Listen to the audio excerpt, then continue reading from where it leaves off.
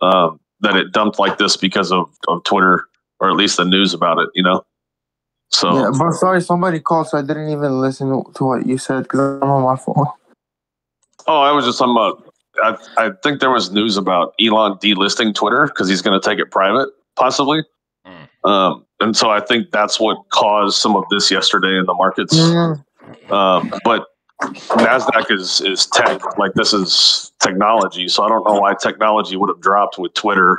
It's kind of weird to me, but I guess Twitter is technically software, like, you know what I mean? It's internet shit. So maybe that would make sense why it drug fucking ES with it. The interesting thing. I have a question for you, Texx. What is carbon emissions on Big X? What I is don't that? fucking know. I have no idea. It's the weirdest shit. That's awesome.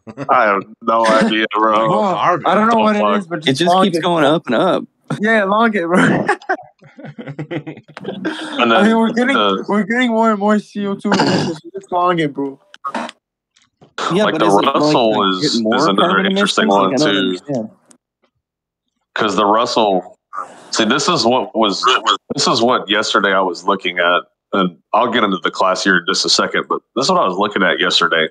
That's why I kind of had some faith, because the Russell didn't quite reach an equal leg extension here, but it was supposed to.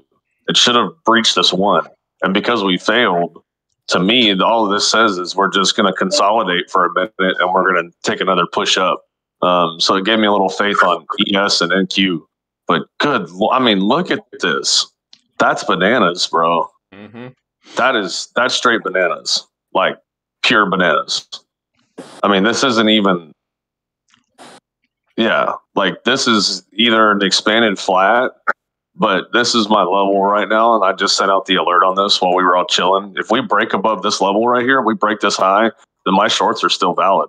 And we can see, now I'm not going to necessarily enter right here at this line because it looks like we're either going to do, well, let me see. We'll have to see how high this goes. If this just keeps going, I mean, who fucking knows? We could get something like this, you know? So retest this high here probably. This might be valid, but we could also just reject here, do this, and then barely breach the high and just tap the one. So I don't know. I haven't decided what I'm going to do with the ES yet. It's pretty interesting. But let me pull up a fresh chart real quick. Well, what does ES stand for, really quick? What does it mean? It's the futures for SPX through the Chicago Mercantile Exchange. The ES minis, like see, if you put in ES, E mini, S&P 500 futures. Okay, you got your mini Dow also, right? Yeah, so you've got RTY, which is the Russell, right? You got NQ, which is the NASDAQ. I mean, I forget I don't ever trade the Dow. Yeah, YM. So, but I don't trade I don't like these. I'm not a fan of the Dow. So, okay, let's do this. Let's look at BTC USD and let me pull up Bitfinex because I can do a lot of shit here. And we can start off. Now, let me say this. Some of the stuff that I'm going to talk about, I'm going to put some literature together for, and I can like post it in my channel. So some of it may kind of fly a little fast here and there. But I just need to kind of run through my setups and really start to explain everything and kind of give people the basic intros to EW. And some of this I've done with a few people before, just, you know, bullshitting around. But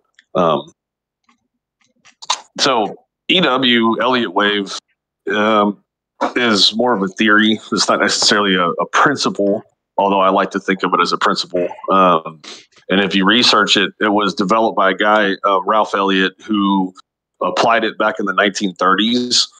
He was actually looking to try to apply a theory to help describe human social behavior. And he quickly found that during his research that you could apply it to the markets because the markets were driven by social behavior, where people interested in buying things or selling things, where people, you know, Did they have a good outlook on the economy? Did they have a bad outlook on the economy, right? So that's really where he started to apply it, and he found that all of the markets like to move in these wave formations. And he started to find the correlations in the wave formations and how everything was tied together. And it took a lot of, math equations and a bunch of other things. So thankfully he did all that work for us. We don't have to do that. But the most, revealing aspect is that he found that there is a relationship between Fibonacci and these wave movements. Okay.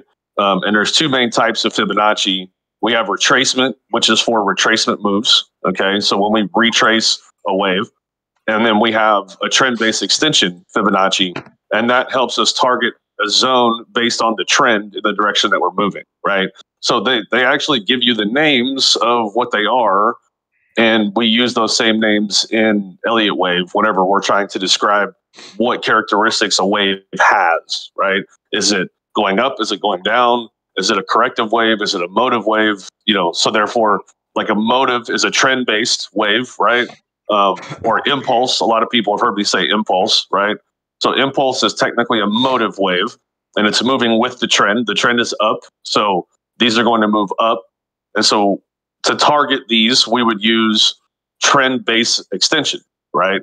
When we have a retracement, like this type of retracement here from the motive wave, then we use retracement Fibonacci to help determine levels. Okay. Now, inversely, and this gets a little more complicated, but I'm going to throw this in there. We can determine wave heights of, and some guys saw me doing this earlier when I was fixing my charts. Like wave 5, we can determine with a retracement fib. Okay. You can do it with an extension fib as well. I prefer the retracement fib. They seem to be a little bit more accurate because when we're determining how far the motive wave, which is always wave 3, the big motive wave is going, wave 5 usually finds resistance. And so the retracement fib helps us determine support and resistance levels, whereas this is more like target zones, right? You can have a support level, but if our extension fib says we're going to go through that support level, I don't even care about that support level because we'll blast through it straight up.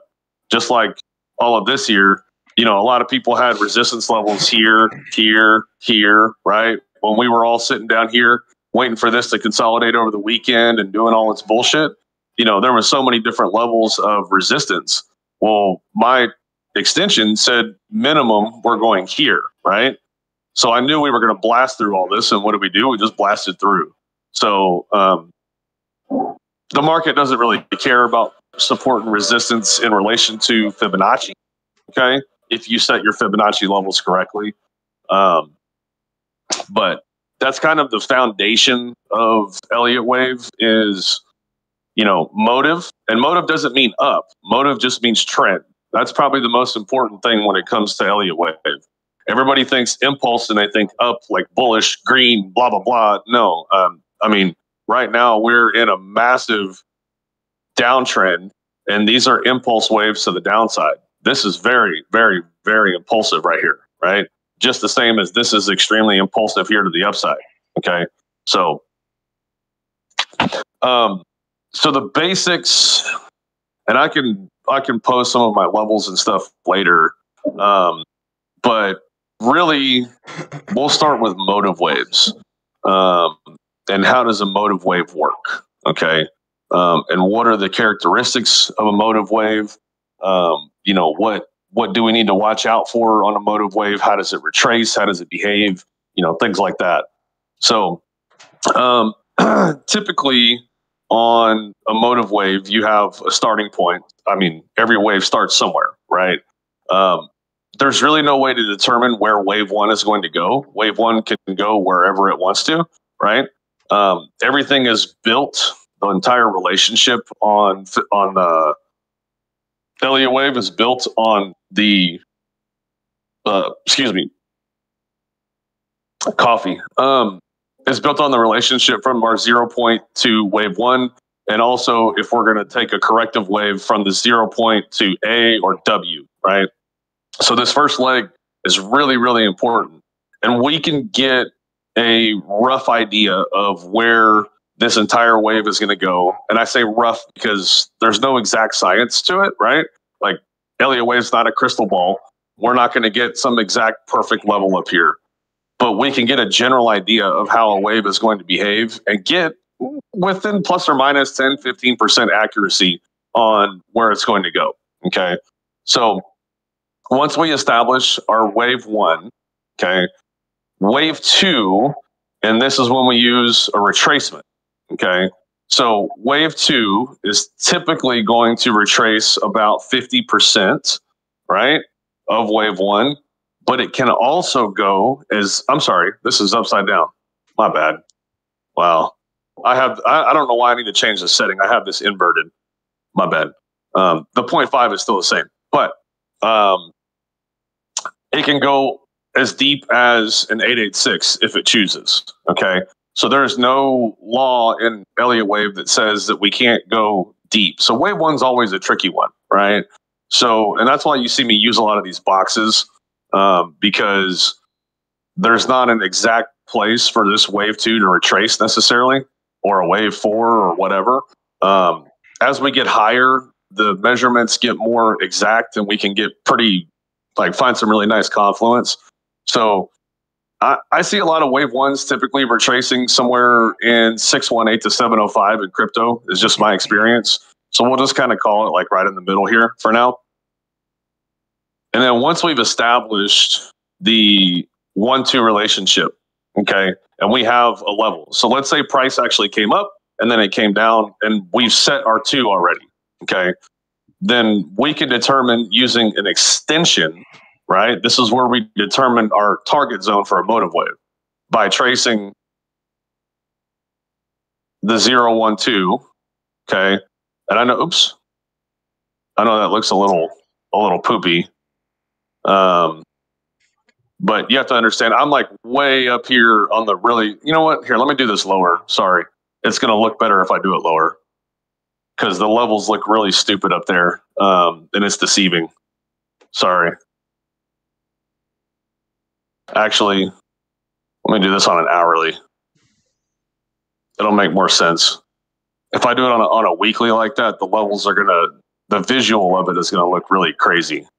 So let's just do it at our current zone here. Okay, so let's take our, I need to really change that setting, my bad. Let's do the 705. Yep, I like that. So then what we do is we take, so getting back to where we were, we take our trend-based extension, and this gives us the target of the motive wave, right? Which wave 3. So wave 3 can sometimes stop here. It can push even higher if it wants. You know, wave 3s are impulsive, and they're described as such for a reason because there's really no saying where it's going to stop. And right now our price action is pretty evident of that, and I'll explain that later. But generally, we can say, hey, we're going to stop probably right around the 618, okay? Or the 1618, excuse me. And I say generally as in 60, 70% of the time. So it's a pretty reliable extension to take, right? So if we've established 1 and 2 already, like price action has already come and we've established this, the surefire way to establish that 2 is in place is by a break of 1, okay? So once we break 1, then we can say, or the peak of 1, we can say that 3 has begun, right? Which is also why I'm looking at some of this here, because a break of this peak is going to signal that we're heading into higher prices, okay? But a lot of guys they'll do an enter at the break of, because if you're truly in an impulsive sequence, okay, or a motive sequence, then this is a pretty reliable trade, okay? And if you have your extension here, now I don't trade this because the RR is very small, but like for scalpers, this would be a really cool, like you could take a 50X here to the 618 and close out at the 618 And if you did a 50x, like you could take, what is that? 4.7. So it'd be a 200% trade probably at 50x. Right. So this is a very secure and risk-free way to trade. It just the RR, because I trade with much lower leverage and higher margin. This is not a good RR for me because at 5x, this is only like a 20% trade. Like I'm not really trying to risk a bunch of money for 20%. That's just me though, right? So everybody's risk management is different. But this is a super accurate way, a very risk-free way to take a trade is when you have your basis of the 1-2 relationship, a break of the peak at 1 is going to give us the entry to the top of the 618 here, which we traced from. And actually here, let me do this. I'm sorry. So you guys can see. It's kind of funny because I actually have this exact same pattern always drawn out on my charts. So like when I see it, I take a trade. It's basically, well, I don't calculate how much the wave is gonna be, but whenever I see this pattern, you see like the second time it touches the white bar.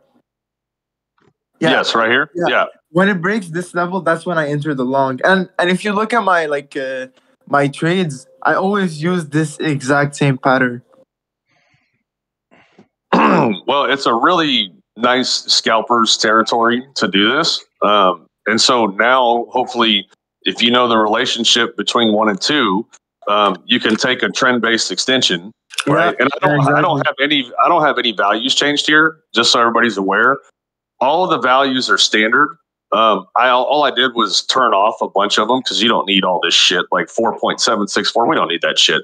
I don't use the normal 618. And I'm sorry, I had 618 twice. So yes, I do. But I added 0.25 and a 0.5 in here. Okay. And the 2.5 and the 5 are another trade setup I'll explain later. I showed a few people the other day, but I'll explain this trade setup later. It's not for motive waves, it's for corrective waves. Okay. So as far as motive waves go, big impulsive waves, this is a really secure way to catch a trade. Okay. Now, let's talk about so let's say we top out our wave 3 up here, okay? We want to know how far are we going to retrace, right? Like maybe you want to try to catch a scalp here or something, okay? Typically, and I say typically, because sometimes it can be a bit more extreme. Like the moves that we just made, this is a much more extreme wave 4, okay, which can happen when the markets get volatile. But I'll get back to Bitcoin in a bit. This is just assuming we are playing some standard trades. Okay, typically your wave 4 is going to retrace 14 to 38%. Okay, so that means anywhere from here all the way down to here. Wait, bro.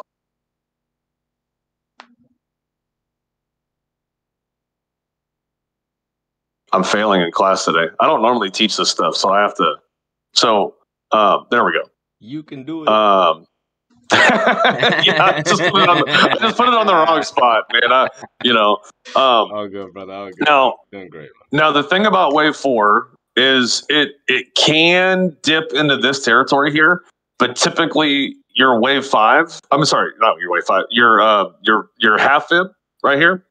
If you're doing a retracement, if wave 4 breaks this, more than likely it's going to break the peak of 1.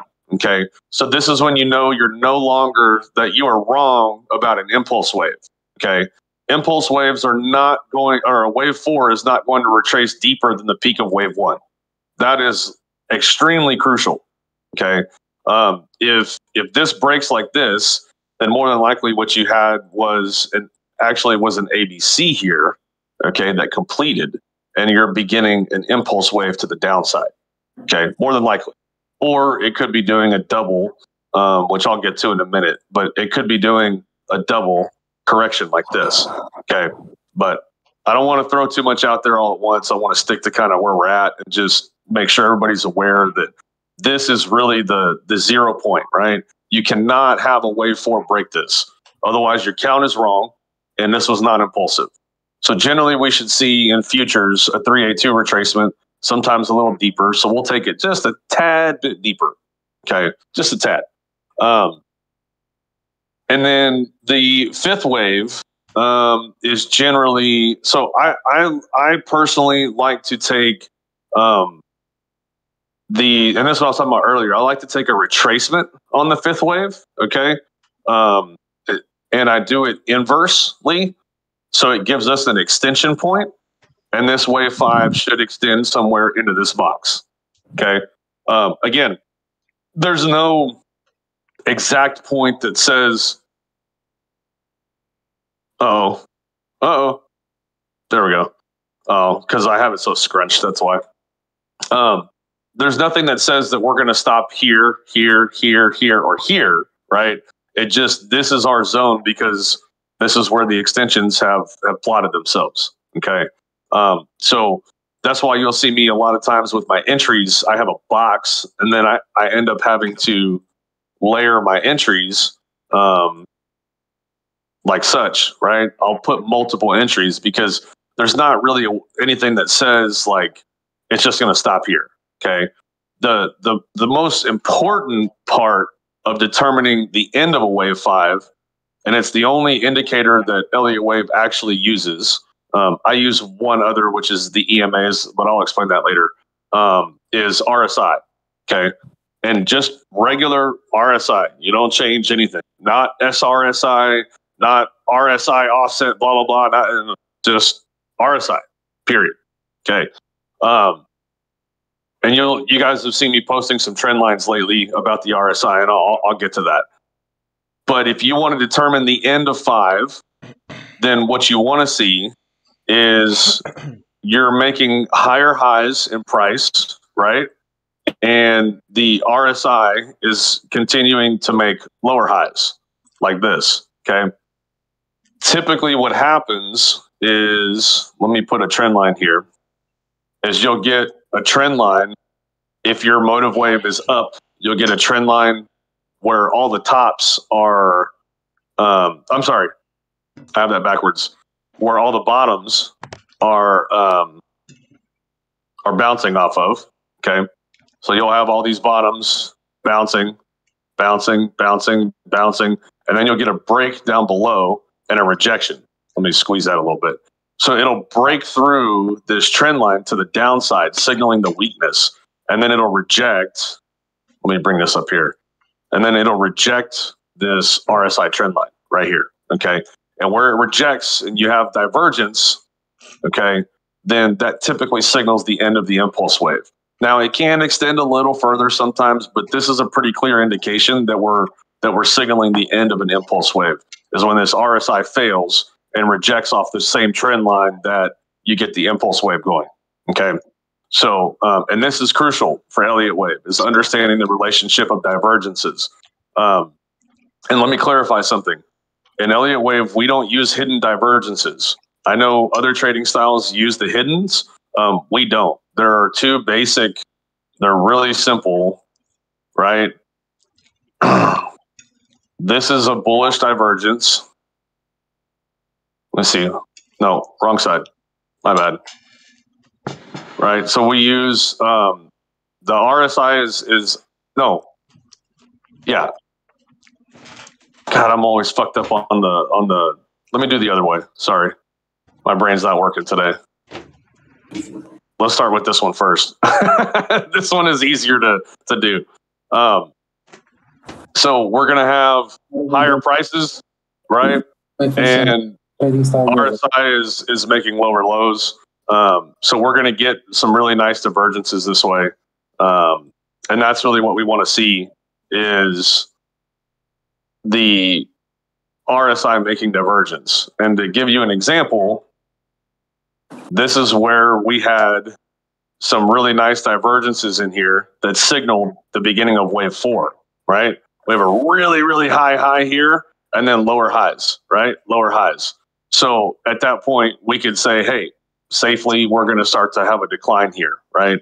But again, I didn't like this short, even though I was literally in at this was my entry on this short. I still closed in here, and I'll explain that later and get to that. So just so everybody knows, I missed that one too. Don't worry. And I had a baller entry. So, anyways, let's kind of recap on the motive wave. Okay, motive waves. You want this to be a good relationship. Your 4 can't break your peak of 1.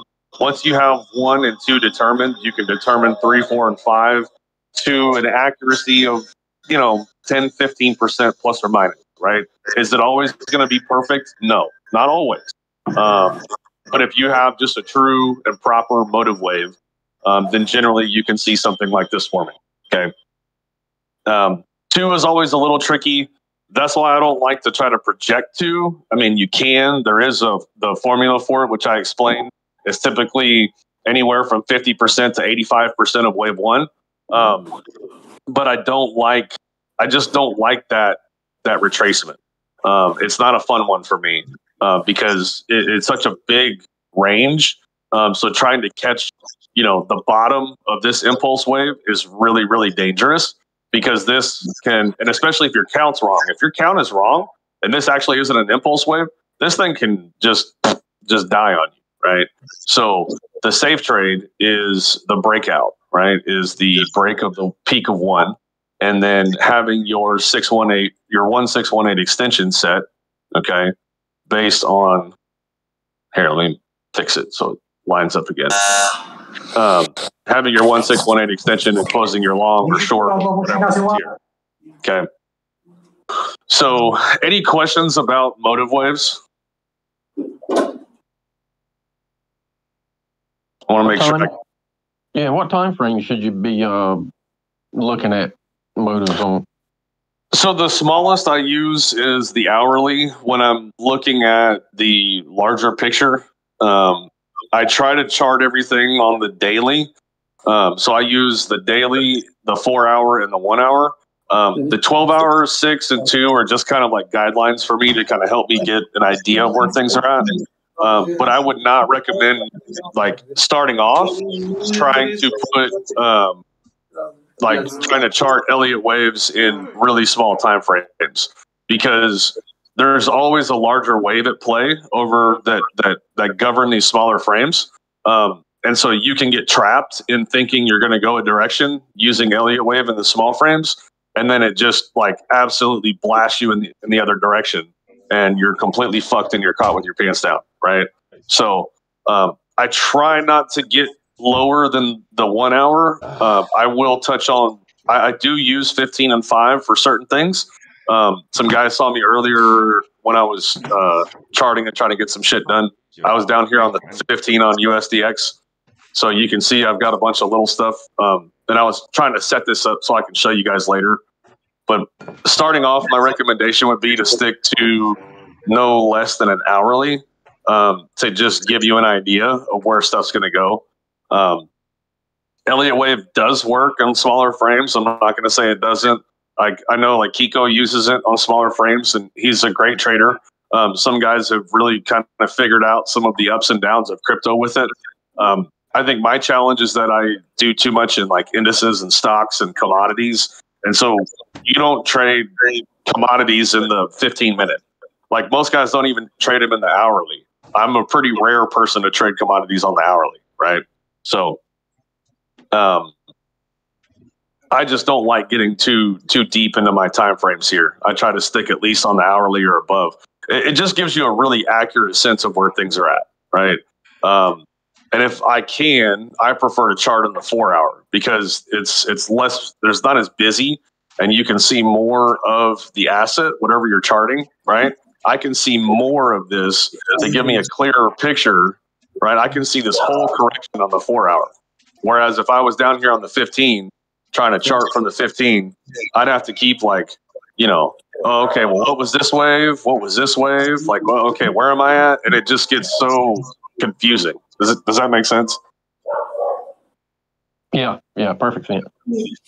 So, yeah, my real preference is to chart the 4 And then what I'll do is I'll break down from the 4. I'll get down into my hourly. Once I set waves on the 4, I'll get down to my hourly and check some of the internals here. And then from there, if I need to check on something small, I'll break down to the 15 and kind of, just double check. But that's once I have all of my charts set up, then I can look at the 15. Like if I wanted to see, okay, here's a great example of where I would use the 15. Okay. And I'll get to corrections in a minute, but this is a corrective sequence that we're in right now. And the corrective sequence should end somewhere in here. Okay. And this is based on an ABC on the 15. That's also assuming that this candle doesn't break above these 2 highs. If we stay below these 2 highs, then we should see this zone before another push to the upside on Bitcoin today. Okay. Like if I'm down here trying to just figure out like, okay, do I want to take a long entry because I know that, like me personally, I know that we have an impulse to the upside here, right? We're going to be pushing. So if I want to take a long entry, I could potentially look at this and go, okay, so the asset can really push all the way down into the 618. But if it breaks the 618, then for sure we're done, right? So I could put a stop loss down here and try to trade this box for a long run. But again, this is very, very risky, right? And this is why the 15 could be deceiving, because this is a big, massive downtrend. We have not broken this peak yet. Okay. A break of this peak, I'm for sure bullish to higher prices. I like to be bullish here because I'm kind of biased right now. But if I was going to take an objective view at the market, we have no indication of up or down from this point right here. Right. So this is very, very risky long. So that's why you guys won't see me call stuff like this. I'll play it on the challenge account, put, $50 or whatever, just to see if it plays out, because I like to test it. But it's really can be a super risky trade. Now, if you're okay with setting the stop here, right, just below the 618, and you catch an entry here, I mean, that is not really a bad, RR, especially like, let's just say you're going to play to the break up there. I mean, still not a terrible RR. It's 6.53, right? It just depends on how much margin you're willing to use. And I don't know what, everybody's accounts look like, right? So this is totally like up to you guys wanting to take a trade on something like this. Right. But personally, I just don't like it. We don't have enough confirmation here. I want to see like another clean push up on this price action, possibly challenging the highs here. The real play, if you wanted to look at the one I was just talking about where you play the break of, right? So what you could have done on Bitcoin is, this is a smaller internal impulse here. Let me identify it so you guys can see, right? And we should get right up into there. And so if you would have determined, hey, this is wave 1 and this is wave 2, right? And we're confident, we're feeling good about it. Then you could have taken your extension here. Okay. Let me show you. You could have entered at the break of 1, which would have been right there. Okay. And you would have closed at the 618 right there. And on a scalp at the break, you could have taken 5.76% unleveraged. So, and this is for higher leverage guys. This is a really safe play for higher leverage, right? So if you would 50Xs, that's a 250% trade. Yeah. You're safe, you're closed. And I mean, real time, exactly what I just was explaining to you guys, this whole setup, you can see it real time, perfectly played out. And it's just such a super safe trade to take with Elliot Wave. I absolutely love it. The thing that you have to do is once you break out of this, like here, I always recommend at either the 1 or the 1, 2, 3, 6, but generally the 1, because you can see we didn't touch it. I recommend taking partial profits at the 1 and then putting your stop loss to, right? And also the same on this trade, when you play the breakout, you really can just put your stop loss like right there. you don't have to put it way down here and whatever, because as soon as it breaks that one, it's not going to come back like that quickly, right? So you can have a really tight stop here, minimal loss, and take a really, really nice trade to the upside. Take your profits at the one, stop loss to even, right? You're up here, and then full close here. So you could do a 50% close here and a full close here, right? And so this is a really, really nice trade to take.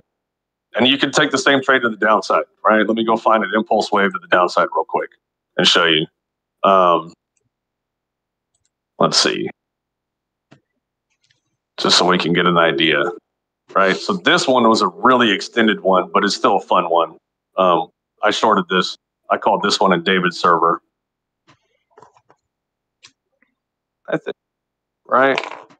No. Where was it?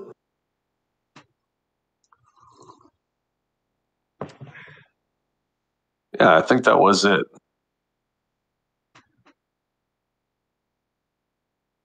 Yeah. So this was one of the trades I called in David's server a while back, and another server I'm in.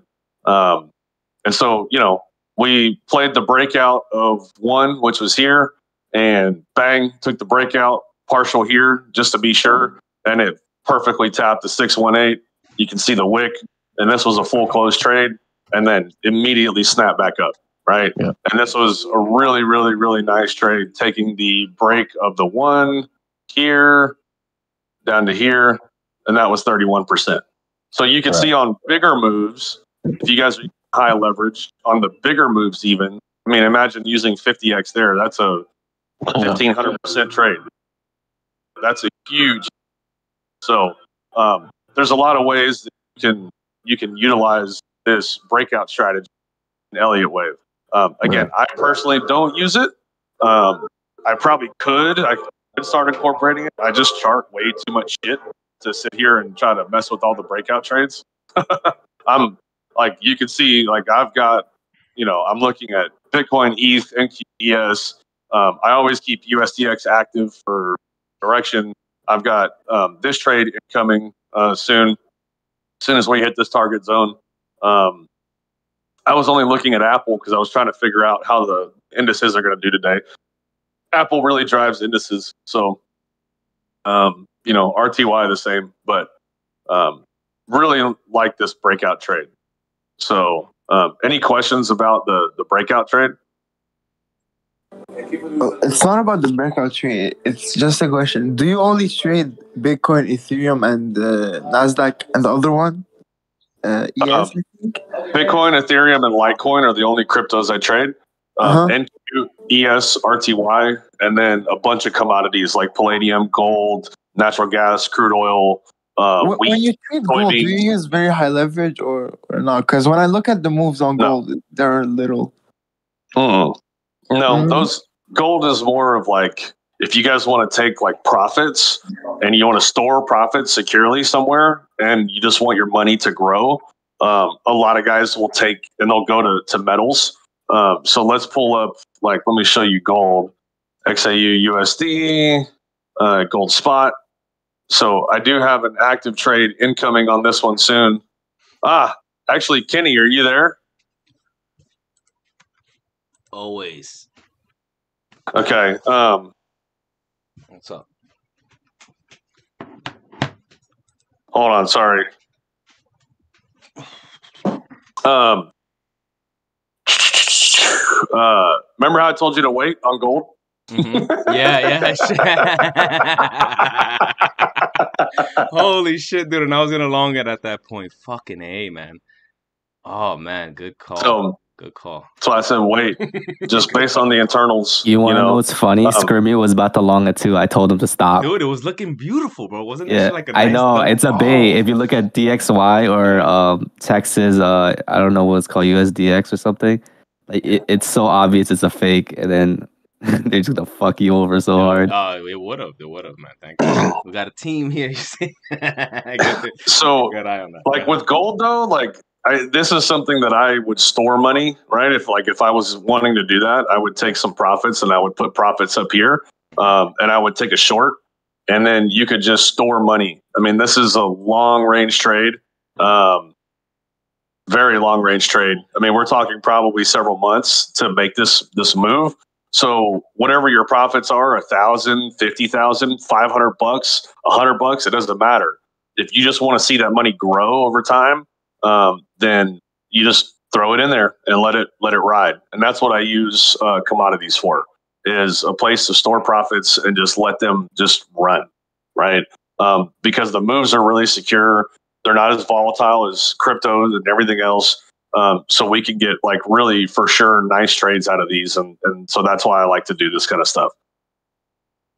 So, but that's really interesting, man. It's the first time I ever saw someone do that. Like normally they trade gold, they don't use it like you use it. Like I know you're trading it too, but like they trade it like they trade it, you know?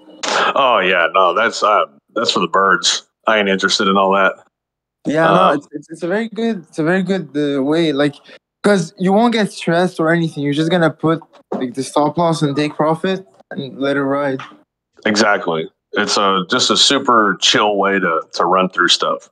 So yeah, because I recently got into Forex, but I was like, what? It's too much, you know, Forex, crypto, and all that. And then I was like, okay, why not like see what's the best for me?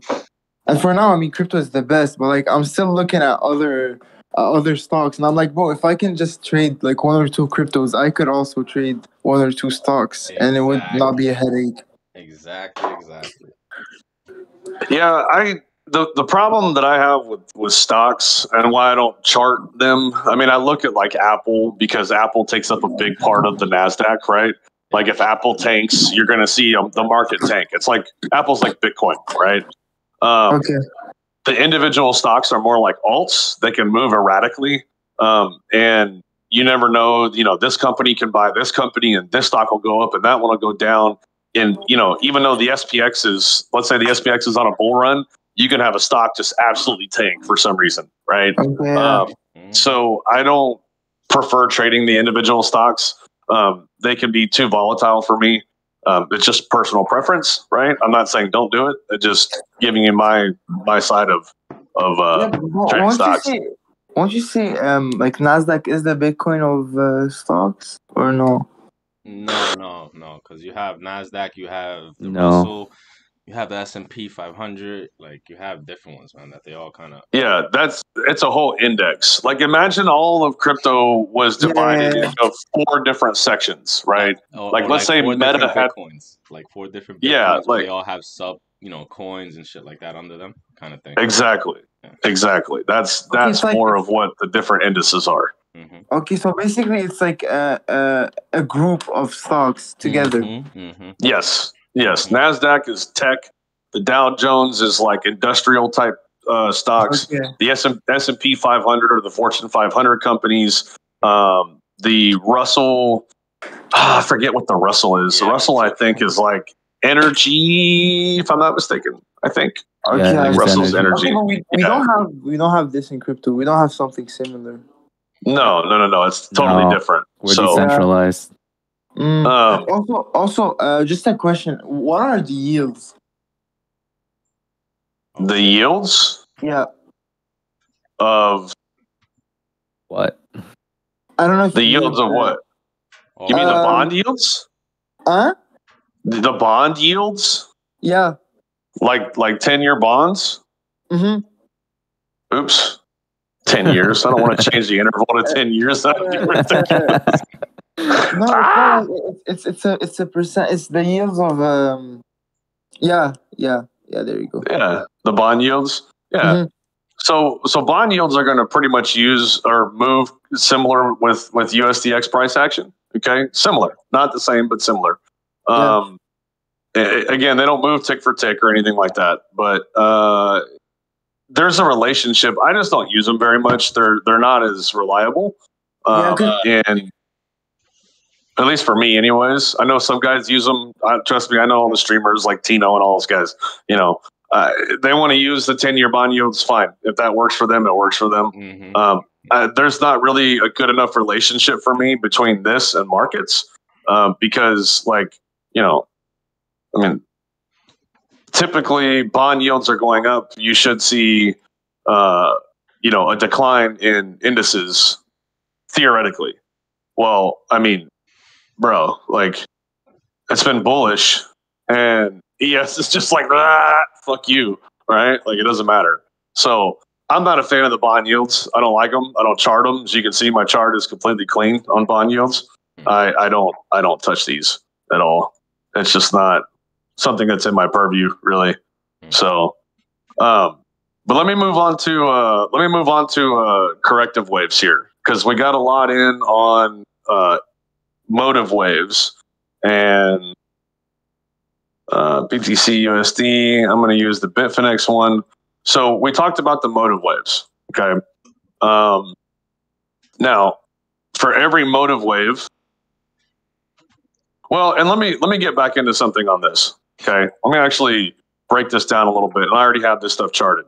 So within waves, and this is probably the most confusing part for anybody who's starting Elliot Wave. Okay, is that within waves, there's always more waves. Within more waves, within more waves. Okay, and not to be redundant, or this is why I drew this morning, so you guys can see really how this breaks down. And so this is where a question of like, okay, what time frame do I use, right? Well, on the hourly, it's really hard to see some of these smaller internal waves. See this AB here? You're like, well, what the hell? Like, is that really a wave? Why isn't this the AB? Why isn't that the AB? Why is it this one in particular, right? So sometimes for some of these smaller movements, you have to get down into a little bit better time frame if you're going to try to chart. See, like when I first pull up like all of my retracements, like this wave 4 retracement, which was a really fun retracement, actually. God, why am I doing that backwards all morning, dude? Something's wrong with my brain, Kenny. Right? So remember earlier we were saying on these retracements, if it breaks the 0.5, then we're done, right? Or if it breaks the peak of 1, that's why you guys saw me posting the other day in chat. If it breaks this level, 19,950-ish or whatever, then we're going to signal that this is actually, and we came super close, dude. I mean, look at that. Yeah. Here's the invalidation level. Like, it was so close. I was so, like, when I woke up this morning, I'm like, oh my God, like, not again, you know? I mean, look at that. Like, you know what I mean? Like, right there, bro, right there. Like, so close. But the good news is we held, okay? For you scalpers out there, the reason why these are fun, or I call them fun, is you guys could have actually figured up a retracement between 382 and 0.5, right? But because the peak of 1 was higher than the 0.5, we know we're not going to even get close to this. So you could have taken a trade somewhere in this zone under the 382 and put your stop loss just below the peak of 1 and caught the bottom, right? And so this is a way that you could have caught the bottom for this move here. Okay, I don't recommend this. It's a very counter trend play. I don't even like teaching it personally, but I know a lot of guys scalp, and just due to the fact that the RR is really safe here, right? Like, let's say you would have just caught the very top of this zone even, okay? Just to be conservative. I mean, you could have at least squeezed out, and let's say you closed now because price action sucks, you could have at least squeezed out 2.54 RR, right? Yeah. Like 1.93%, quick scalp. Like if you're on 50X, that's a 100% move right there. Bang. And you're in, you're out, you're done.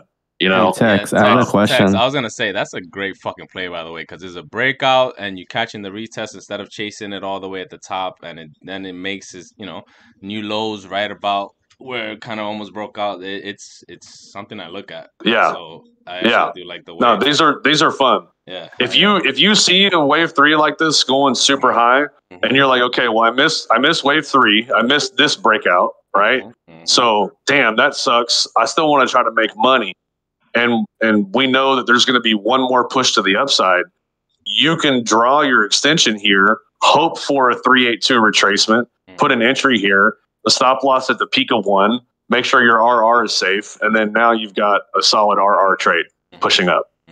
You know, Tex, I have a question. Yes, sir. About your impulse wave. You said 4 cannot be lower than 1. The bottom of 4 cannot be lower than the peak of 1. That's correct.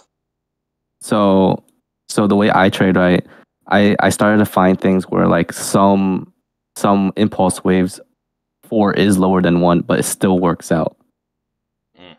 On what time frame? On like a 4 hour. Like I have one right now on AUD. Like literally 4 is below the peak of 1, but it still finished the impulse wave to 1, 2, 3, 4, 5. Oh shit. No, AUD, USD. Well, I use the spot. The spot's the pretty accurate one. Not gold, AUD. A. You said AUD USD? I can send a picture. I'll send it. Yeah, post it in chat real quick. Let me see. Word.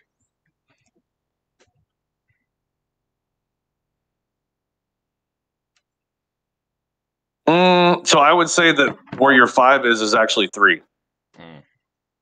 So that was one of my hypotheses where like I was like that 1 and 2 shouldn't be there, right? Because like it doesn't seem like that 1 and 2 seems to be okay because the next peak, the one that's right before the 3 there, that peak actually breached higher. So well, actually that next one is probably 1. So if you slid your 1 over to the next peak to the right, that seems a little bit more realistic to be the 1. And then your 2 is at the bottom of where you have the 3. The 3 should be where the 5 is. The 4 is probably going to end up somewhere right in. Wait, can you draw it on the screen? Yeah, hold on. Let me see. You're on the Australian dollar against what? Is it USD? Okay, yeah. Just FXCM? I use the one. It's the same thing. Doesn't matter. Okay. So 4 hour. On the 4 hour. Okay. Well, okay. So actually, this is a great question. I'm glad you brought this up. So we're in a corrective sequence. Okay. So in any corrective sequence, and I say that because this is motive down, right? Trend down. So any counter trend is a retracement or corrective. Okay. Same thing. So you're not going to start an impulse at the bottom of this. You don't finish an impulse and then begin another impulse like this. That's invalid. So you have to play a corrective sequence here, and the corrective sequence is going to be something like this, right? Where the C leg will be impulsive. The A leg can be, but it not always is, right? So more than likely, if I had to just make a rough peek at this. Wait, that's interesting that you said that because Kiko told me that it doesn't necessarily go like impulse corrective. It could be impulse. Yeah. I mean, the base theory, I highly disagree with that. Yeah. Just on the base theory. But you know, I mean, to each their own, because he told me that everyone Elliot waves can be different doesn't mean they're wrong. No, and it doesn't. You're right. But just based on the initial theory, I mean, if you have an impulse into an impulse, it's very rare. It can happen, but typically it's something that's mislabeled, and a lot of guys are not wanting to go back and rechart some of their old stuff. You'll see me go back and rechart stuff from the past often because we're making different moves and we hit certain invalidation points. Man, this one's a tricky one, even on the hourly. This is a corrective move. I don't like the hourly. I went straight to the 4 hour. No, this is definitely a corrective move. Wow, why do I keep clicking? So yeah, it's definitely a corrective because the overall trend is down. If I had to do this, I mean, I don't even like that as an ABC. Yeah, see, I don't even like that one. That one's a little poopy.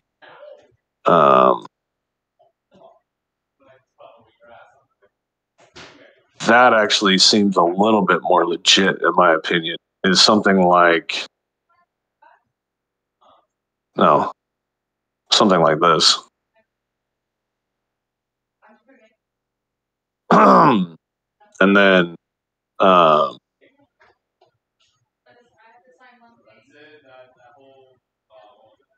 no, what am I doing? I had it right a minute ago. Yeah, I mean, sorry. It doesn't really matter, right? Because your C still ends up over there.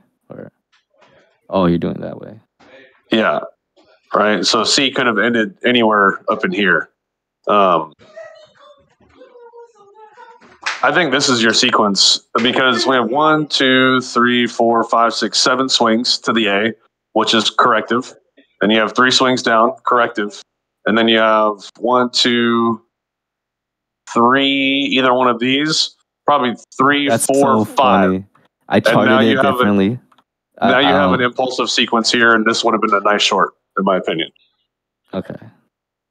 So, yeah, I would say because you have 7 swings, which is, it's always going to be corrective. And overall, we have 1, 2, 3, 4, 5, 6, 7 overall as well. And that's what we want to see as well. So, yeah, I would pretty much call this move done more than likely. Your impulse is here, right here, embedded in the C leg. So this is where I would say we're impulsive here. Your one can be either one of these peaks, really, probably this one. Your impulse moving up to about here, and then here. And let's see, did we end in divergence? Let's check the divergences. Yep, we have an ending in divergence here, which is a great indication that, yep. So you see the divergence there? Yeah. So that's a great indication that the impulse wave is completed right there. And you want to make sure that the, so this actually can't be A. This has to be A here. And this is an expanded flat, which can happen. This is an expanded flat. And the reason for that is the RSI of the A has to be, you can't have divergence from A to C. So we have divergence here to end the impulse wave that went up, but the C, which is like over in here, has to have a greater RSI than the A wave. So I would say that this is corrective with an expanded flat in the middle. Just a really funky correction. That's all. But I would pretty much say that it's complete, more than likely. That's the name of the company. Especially considering that we're breaking down into these EMAs. We'll probably get a retest here of the EMA and then further decline. So that would be my initial thoughts on that. But that's a great analysis to lead into corrective waves. Okay. So let's talk about corrective waves, because I was talking about waves within waves within waves. So on your, let me clear all this off. And anytime you have a motive wave, whether it's up or down, okay, it doesn't matter. Corrective is always the pullback. A lot of guys call them pullbacks, or retracements is another proper name for it. Okay, so you get these corrective waves or retracement waves, and or pullbacks. I can use terminology, but the proper is corrective. Okay, so let's dive into what is a corrective wave. Simply put, a corrective wave is a counter trend correction. Okay, it's when the market needs to eat back up some liquidity, kind of like what we're doing right now, right? Like there's a lot of liquidity down here. People were probably shorting because they're like, oh my God, short, right? Like Bitcoin failed here. We didn't hit the new high. Let's short. We failed a new high, short. And then the market's like, yeah, fuck you. We're taking your liquidity. Okay. It's corrective. Corrective waves are some of the most difficult waves to trade internally. That's why when there's corrections, you don't see me post a lot of plays. I don't really chart it out as far as like trying to catch all these different moves up and down. Sometimes I will if something looks a little sneaky. But for the most part, I don't like to really trade a lot of the corrections because so many things can happen internally with these. And that's what we're going to kind of get into and explain. So your correction comes in 3 forms.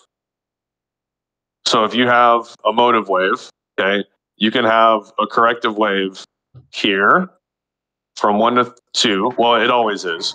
From 3 to 4 is always corrective.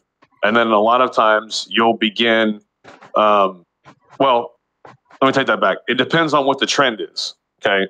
So if your trend is up at the completion of the impulse wave, you're going to get a larger scale correction that typically is going to eat up at least 50% of your impulse. Okay. Sometimes a little less, right? It could be a little bit less like this, like, you know, but you'll typically get a correction to eat up the impulsive liquidity, right? Another great example is, you know, we impulse down, we're eating up about 50% of this move here, right? Maybe a little more. So this is pretty standard. We're eating up liquidity, eating it up. You know, another big move down, eat up liquidity, eat it up, right? So that's crucial. Impulse down, correction. Now, this is when everything was really weak, and I think this was wartime, like Ukraine and shit happened somewhere back in this zone. So we failed to. I was actually charting a zone up here for a decline, but we failed that due to war and things like that. So it doesn't always work out the way that we want it to, per se. But a corrective sequence is going to eat up the liquidity of whatever direction we're going. And I'm trying to keep this off the screen because we're actually headed down, but it's easier for me to show these going up, right? So the problem with corrective sequences is internally on a corrective sequence, you can get a lot of different patterns here. This can be the motive wave here. It can also be a WXY internally here. I don't even know. Oh, I know why. Yeah.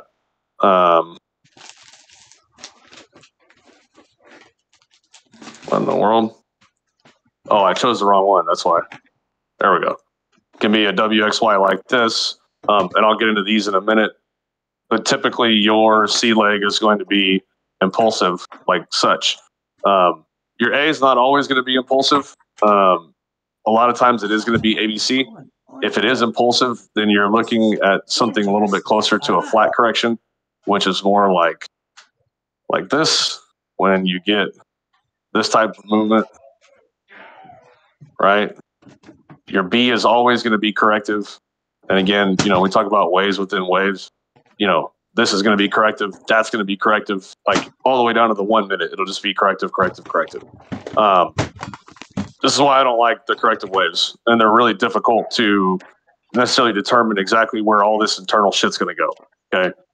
So let's get away from all the confusing part of it and just look at the simplest form of it, which is we can find extension zones similar to the motive waves, charting the A and the B. It will give us an extension zone from a 1 to a 1618. And this will be the zone that we look to take the play to the opposite direction. Okay. So let's say, like what we're doing right now, we have a motive wave going down, right? Bang, bang, bang, bang, bang. Okay. We correct the sequence. These corrective sequences, as long as we're still motive down, we can say, hey, I want to short this. Right. So a great spot that we did that was here. This was a really great place to do that. Okay. The problem with this, and I said I would get into the explanation of this at some point, and so that's what I'm trying to get into now. As to why we closed some of the why I closed the shorts here is because this is no longer a simple ABC sequence. Okay. ABC is a single correction. I hope it's just this a WXY is what we call a double correction, and it's very likely we could do this. This is extremely likely. I'm not saying that it's happening. I still believe in the short from here because of weakness, and I'll get into more of why I believe that soon enough. But if you're just purely looking at this from an Elliott Wave standpoint, we could easily be doing this. Okay? That is one of the driving factors of why I closed these the other day. Okay. Also, because I knew we would make a wave 5, even if we're not going as high as this, right? I knew at least we're going to make another wave 5, and we could have a better chance to catch stuff there. but let's leave alone the WXY for now. I want to explain why this is important, though. So this zone is safe, right? This is an exact replica of this, okay? Motive wave down, corrective sequence up. This is a perfect zone to short. I mean, perfect, okay? I love shorting these. This is your, like, there's some guys that take the trades that I call, and they put a lot of money on these because they're super safe. The RR is massive.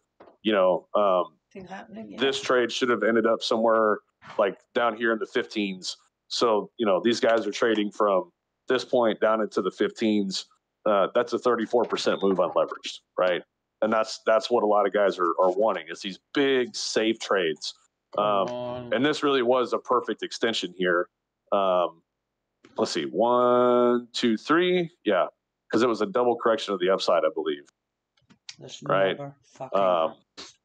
So you can see, I mean, we just kind of came right above the 236. So the entry zone would have actually been this, right?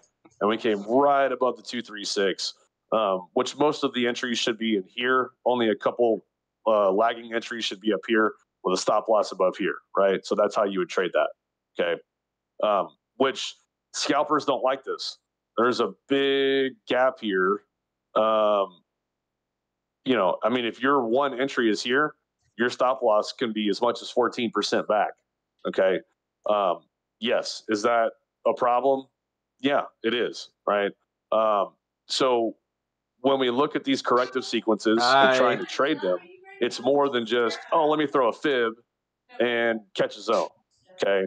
The deeper part of it is understanding the internal waves, which was why I discussed how waves within waves within waves, because then you can start to accurately chart different things in here. This guy was a WXY to the upside. Okay. Then we had an ABC. I believe the ABC was here, if I'm not mistaken. And then this was, I think this actually was another impulsive wave. I'm sorry, another correction within here. I have to go look at my other chart, but I'm pretty sure that was that. And then for the C leg, we had like 1, 2, 3, 4, 5. It was a really ugly impulse. But based on the impulse wave, we could have taken another extension here. I'm sorry. Black is low. Retracement from here, like this. And we could have. Actually, I don't think that was the impulse. I need to go look at my other chart. My point is, and I guess that's not really my point is based on the internals of the wave.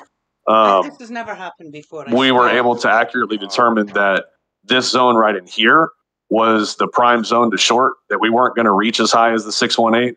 And I think we had a stop loss of like somewhere up around 25. I have to go back and look at my calls. But we had an entry zone right here to the 236 because based on the internals of the rest of the sequence, we could determine that we weren't going to get this high. This thing's probably not even on. So this sucks for Hannah. I mean, this is bullshit. Oh shit! Whoops. Sorry guys, I didn't know it was on. Oh, my apologies. My apologies. I'm sorry. You know, average entry and closing down in this price action, you know, anywhere from 20 to 23% move, right? We always take trims at fibs, and on this move back to the upside, we had a stop loss at this low here, based on the previous waves, and so we actually got stopped out of profits on this trade here because of the reaction that we got. So it's unfortunate, but we did take 2 targets, right? So my point is that for scalpers, it's generally a more preferable trade for you guys to take these breakout trades like this, okay? But I'm going to show you a different breakout trade on the corrective sequences that you guys can take here in just a second, which is also good for scalpers. This is a swinger, like a swing trader's trade here. This is what swing traders want to see. And if we get stopped out here, that's okay. A lot of the guys doing the swing trades have really high margins. So, you know, you're taking really nice profits on the way down. And like one of my guys, he made like 10 or 12 grand on this move coming down here. I know it took, I don't know, a week or so. So he was really happy, very happy. Then we got stopped out, and we've literally been waiting this entire, like, almost a month for this thing to move and do something with itself. So back to corrective sequences. There's not always like a perfect, I don't know. There's not really like a perfect setup as far as like how corrections are supposed to look. This is your basic corrective sequence. But this is also why I want to discuss corrective sequences, and it's going to pertain to some of the recent price action for us. So this is a standard correction, okay? I'm going to start to really throw some people for a loop. But this is why I don't trade corrections that much. You can have what's called a regular flat, okay? Regular flat, the B wave actually comes above your 0 point. And when I was showing Drew on the Australian dollar, we had more of an expanded flat, which I'll get to that in a minute. Your regular flat, the B wave breaks high, but then your C is basically equal to the A. Okay. This can happen sometimes. It's not fun when it does this because this is a big fake out here. You think, oh my goodness, we're breaking out. It's an impulse now, right? It's an impulse because we broke the point of this. Well, you have to be careful because the price action will tell you, the price action will tell you what sequence this is. If this breaks in a 5-wave sequence, then yes, you're probably right. We are in a motive wave. Okay. But if it breaks in a 3-wave sequence like this, then we're doing a flat. Okay. And I'll get to the swings in a second. You also have expanded flats, which can take this type of shape. Okay. Like, let's say you had your impulse coming up to it. This is really huge. Sorry. Let me make this a little smaller so it's proportionate. But you can have an expanded flat like this is entirely possible. Okay. And this is when you can really kind of get faked out on some shit because you're thinking, oh, well, wait a minute. You know, we broke the high of the 5. There's divergence here in the RSI. It's the 618 of the move on the impulse. You know, all the signs are telling me that the impulse is done. Wait, whoa, why is it going higher? I shorted this. Why is it going higher? Oh no, right? And then you get stopped out. Well, expanded flats can occur. They're not as common, but they do occur. Generally, it's not from the end of a major frame impulse, but it does happen, and I'll show you. Oh, you're not at the computer. Never mind. Let's go to the 4-hour here, and I'll show you this. So this is an expanded flat, and it's a recent one in Bitcoin. The reason why this is an expanded flat and it's not a motive wave ending here or any other type of corrective wave is because the C leg of this, and this will tell you that you're in an expanded flat. The C leg was supposed to end here. Right? Like, it was supposed to stop. This shouldn't have even been an A and a B, really. This should have been a completion of the downside. I'm coming. The other way that we do this is if you look at retracement values. Oops. God, I am doing that over and over again today. If you look at retracement values, okay, this is too big of a retracement. We broke a 382. It's way too big of a retracement. So initially, you're not going to see an expanded flat coming. You're not going to be able to chart an expanded flat. It's not tradable. It's completely shit. Okay. I hate expanded flats. They can really throw traders off. Yes, we did short this, but this was more of a fun play that I had with some guys. This wasn't a big major call. I'll explain that later. But we broke this 382 retracement. And if you remember from our motive waves, what we discussed is a motive wave. So the motive wave, when you retrace on a motive wave, right? The retracement value. No, everything's coming up blank. It can't do a 0.5 or a break of 1, right? And we went all the way to a 382 here. This went all the way to 382. So completely invalidated the fact that this was an impulse wave. Okay. So what we had to do is we had to go back and we had to recalculate and find from which point did this actually make sense. Okay. So based on the recalculation of the entire sequence, then we were able to say, okay, here's the 1. This didn't breach the 1, so that's fine. So here's our 1, here's our 3, and here's our 5. And so we had to go back, and I had this whole sequence wrong. But when we caught this, and I figured out that, hey, it's an expanded flat, then it was able to really kind of bring us into this whole sequence and get us to where we are today of understanding today's price action, the past week, and the past month's price action. Okay. So yes, we were able to take some shorts, but as you can see, I mean, not a lot of trades once we get in these corrections for swing trades. Because in a corrective sequence, there's just really not like, you can have double corrections and triple corrections where these become like this, then this becomes impulsive here like this. Oops. Right. I mean, and I don't want to sit here and draw every single wave. My point is you can just have so many swings down through each one of these, and you're never going to chart the exact location of all of this. Okay. So when it's in correction, we look for what we call extremes, because I don't want to make everybody like, well, why do you use Elliot Wave in the first place if you can't fucking trade it? We look for extremes. Okay. So as I was showing you guys earlier on the extension over here, this was a good example, right? This was a double correction. And the extension, because we always go from the 0 point to the first place to the bottom of the corrective wave. And then we draw our extension zone. Okay. Initially, we said this was the extension zone, but based on the internals of other waves, we stopped it at the 236. So when we draw this extension, we can also draw it on larger frame corrective sequences. Okay. So like here, this is an ABC sequence. Well, what do we know about corrections? Corrections have extension zones. Our extension zone is typically the 1 to a 1, 2, 3, 6, but we're a little bit higher, right? We got a little bit higher. So that means we should be pushing up towards the top here. Okay.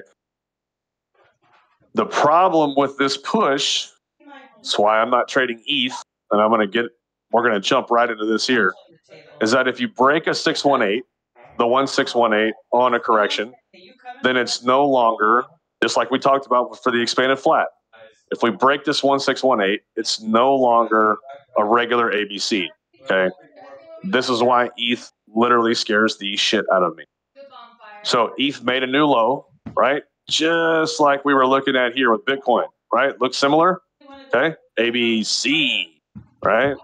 Well, ABC. Like ETH has a lot of strength. So I'm no longer going to be looking at taking a trade on ETH. I mean, we have already broken past the 2.0 here. Even if you were to call this an impulse wave here, like this is really dangerous territory because we've already broken past the 618 and we haven't even made a wave 5 yet. Wave 5 is projected to break above the 2.0. I mean, ETH is just like chugging, going along. Okay. So, a lot of problems with ETH. And I think this is a great way to talk about that expanded flat and corrective scenarios, because we don't know this is going to happen. I mean, you guys all saw me call the shorts here and then call them here, but we didn't know that it was just going to push like so hard, right? But that's why when something like this happens, we have good risk management. We get out of the trade. We didn't lose money, okay? And we just have to continue to chart to our zones to the upside and just wait for ETH to finish. What I'm waiting for on ETH is for this corrective sequence to finish, okay? Because it's a really funky corrective sequence. I do not recommend trying to catch the top on a short at all. I don't recommend it, okay?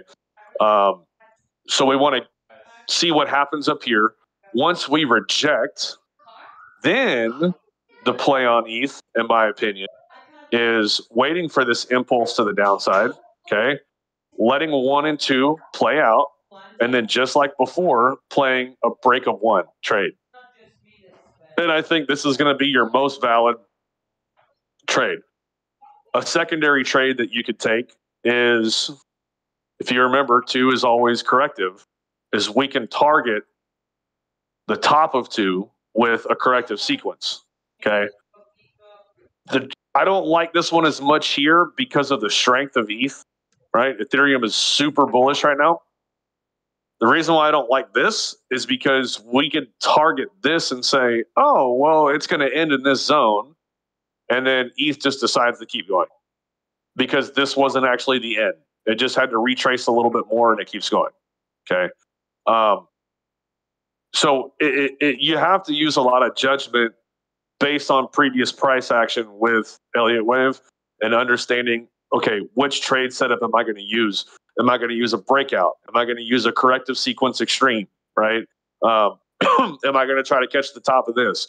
Which trade am I going to do to use this method in order to make money? Well, you have to use the one that's the most viable and the most safe, in my opinion. But if you want to try to catch the extension of this zone, you can catch the extension. That's fine. Just be aware that you would need to put a stop loss above the previous peak, right? And sometimes that's not always a pretty stop loss. You know, if this is your entry and this is your stop loss, I mean, depending on your leverage, that could be pretty massive. You know, if you've got 20x leverage, like that's 120% negative. You know what I mean? Like that's a really terrible stop loss, in my opinion. Yeah, I mean, could you catch a big move to the downside? Sure. And if that RR is okay for you, then that's fine. Like, go for it. But I don't like it. I much prefer the break of this because then my stop loss is literally, I could put a 1% stop loss, right? Like that. I don't have to worry about it. And am I going to make as much money as if I caught it up here? No. I mean, your profits will be a little bit less, but you're not running this risk, right? To me, this is risk, right? This is risk, but that's a really tiny amount of risk compared to this amount of risk. You know what I'm saying? Like, does that make sense to you guys? Like, why I prefer these safer trades like this instead of these big, crazy, like, nobody needs to have an ego up here, okay? It doesn't matter. Like, bro, if you're doing this just to say, hey, I caught the top, you're going to get blasted one day. And it's going to blast right through your shit and you're going to lose money. For sure. Okay. This is ego.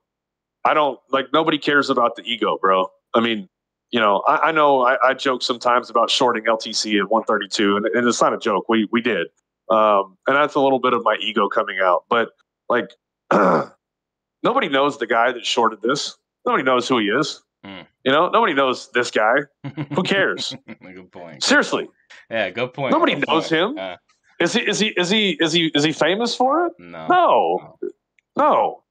Right? And you know what he probably did is he probably shorted it with like $10 and cross leverage at like 20%.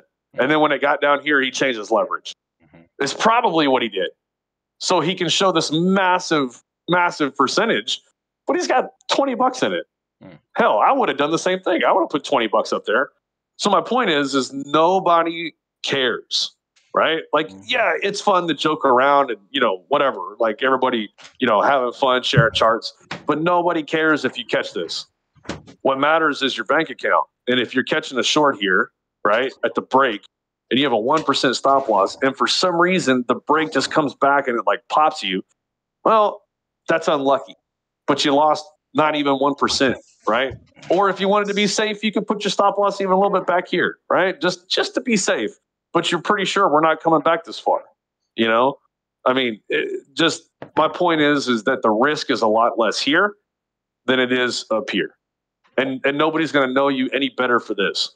The only person that's going to thank you is your bank account when you're actually making money through this part of the zone, as opposed to trying to catch this and potentially losing money, you know? And that's also why, like, man, I was so scared the other day. Like, I was like, oh, man, you know, all these people are in my trades. And, oh, man, because I saw this type of formation forming. And I'm like, dude, this is scary. We just got to close, right? I don't need to be the guy that everybody's like, oh, yo, you know, he caught the top. Like, what a trade, blah, blah. Like, I don't need to be that guy, right? I would rather everybody get out safely and no money lost. Or if there was money lost, it's extremely minimal. And then we just wait for higher prices. And so that's why, again, that's why on ETH, there's no trade going to be called here. If I do call a trade, it's going to be after we create more structure to the downside. Bitcoin, thankfully, is respecting the low. It's not an expanded flat or a flat structure or anything like that.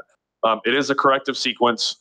As long as this sequence here doesn't break this, and this is a 618 of the larger move, okay? So this is where, again, it gets tricky, guys. Here, let me change the color so it matches. Sorry. Okay, so we have our ABC, okay? This is the extension, right, of the ABC. And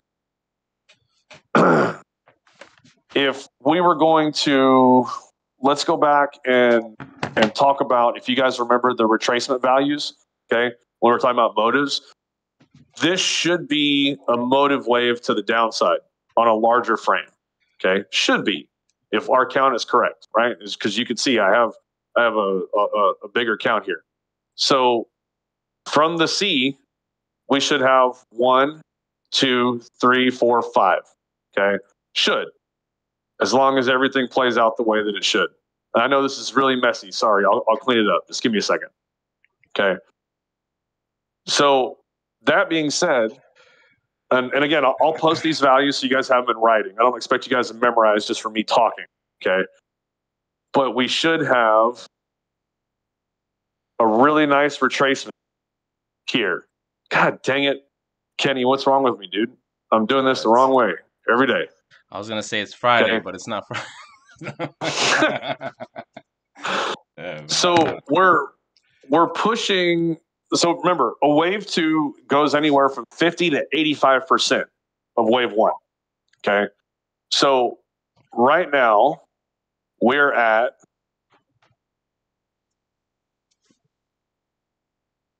where do we peak out at? A 618. Okay, so technically we could be done, right? It just matters if we break this peak or not. If we don't break this peak, then we can absolutely be done and continuation of the downside. Okay, the likely is that we're going to continue pushing up. That's why I'm in a long. And we can see levels of a 705, a 786, as much as an 886 as a retracement of wave 1, starting from the C, right? This is the wave 1. Bang, bang. Okay.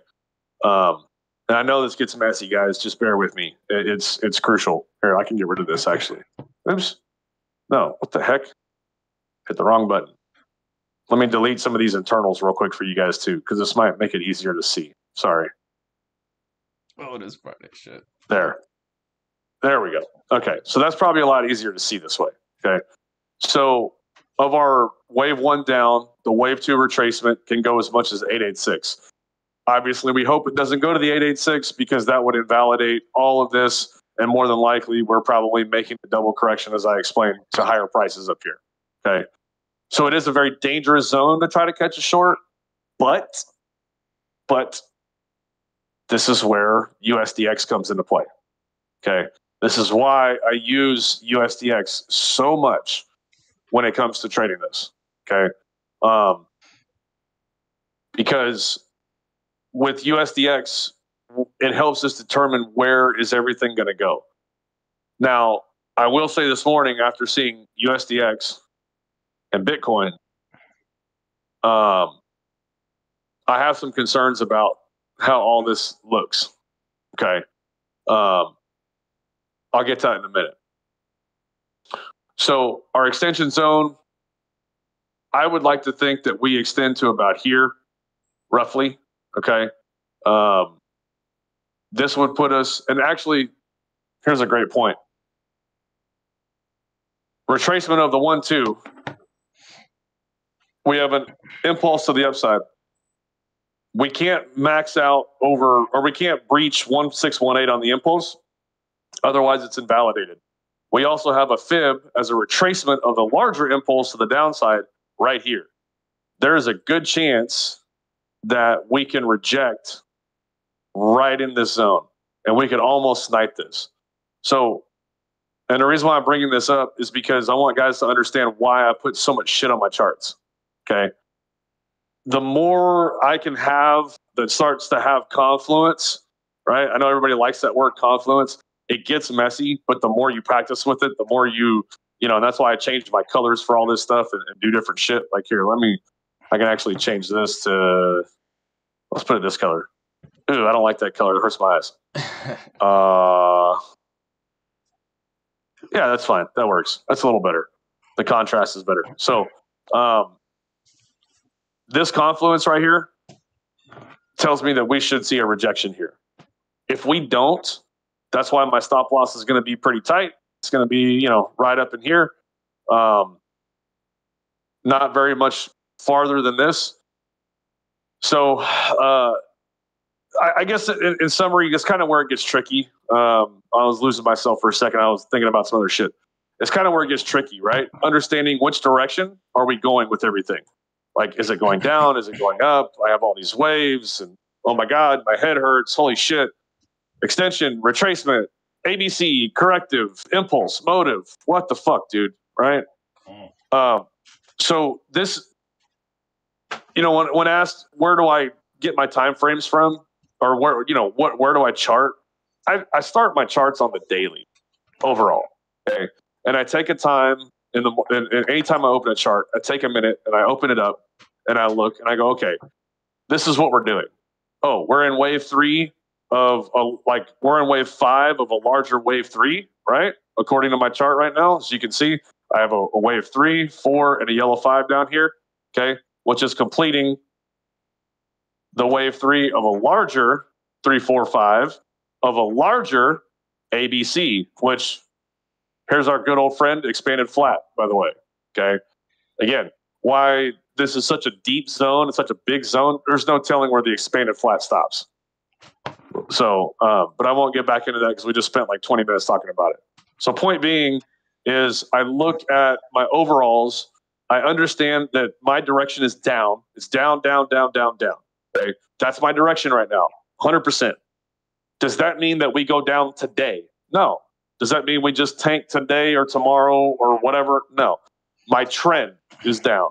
So when I can determine my daily trend is down, then I can get into my 4-hour and I can figure out what's my 4-hour trend.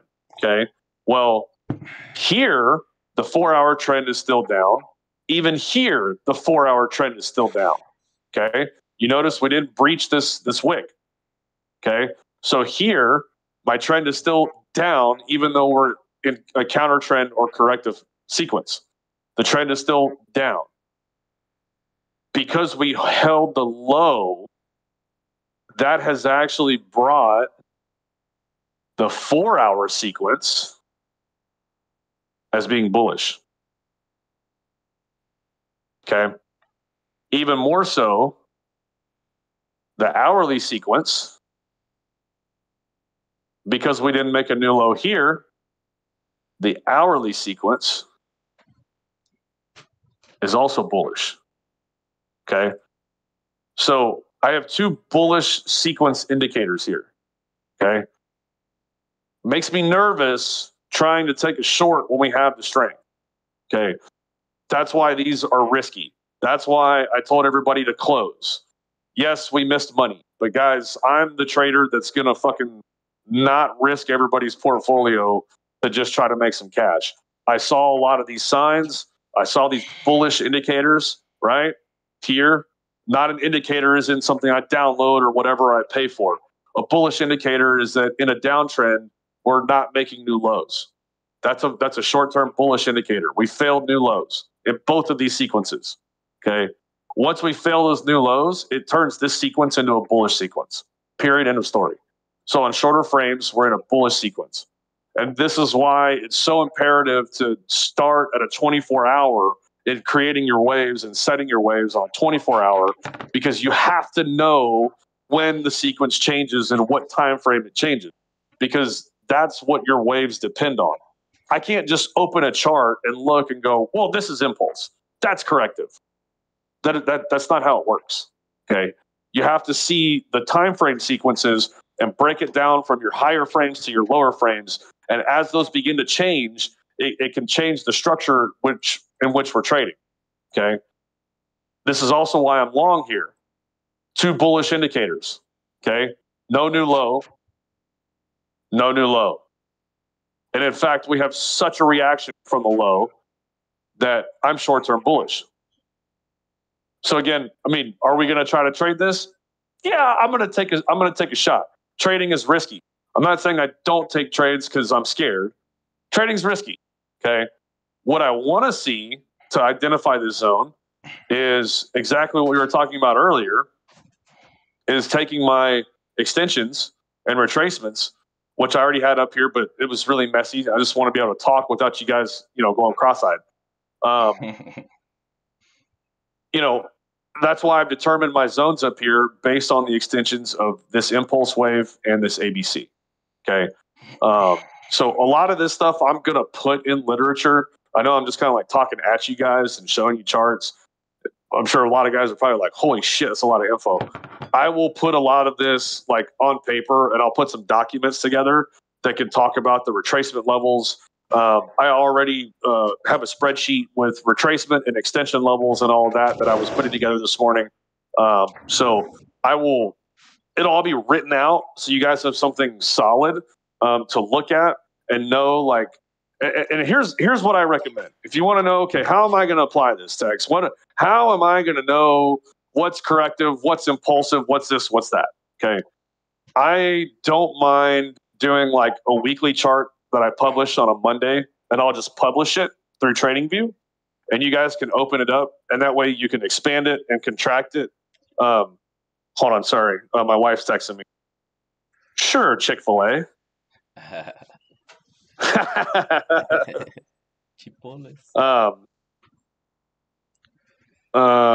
Let's see. Spicy Deluxe.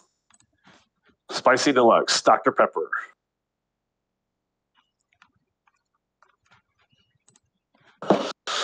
All right, sorry.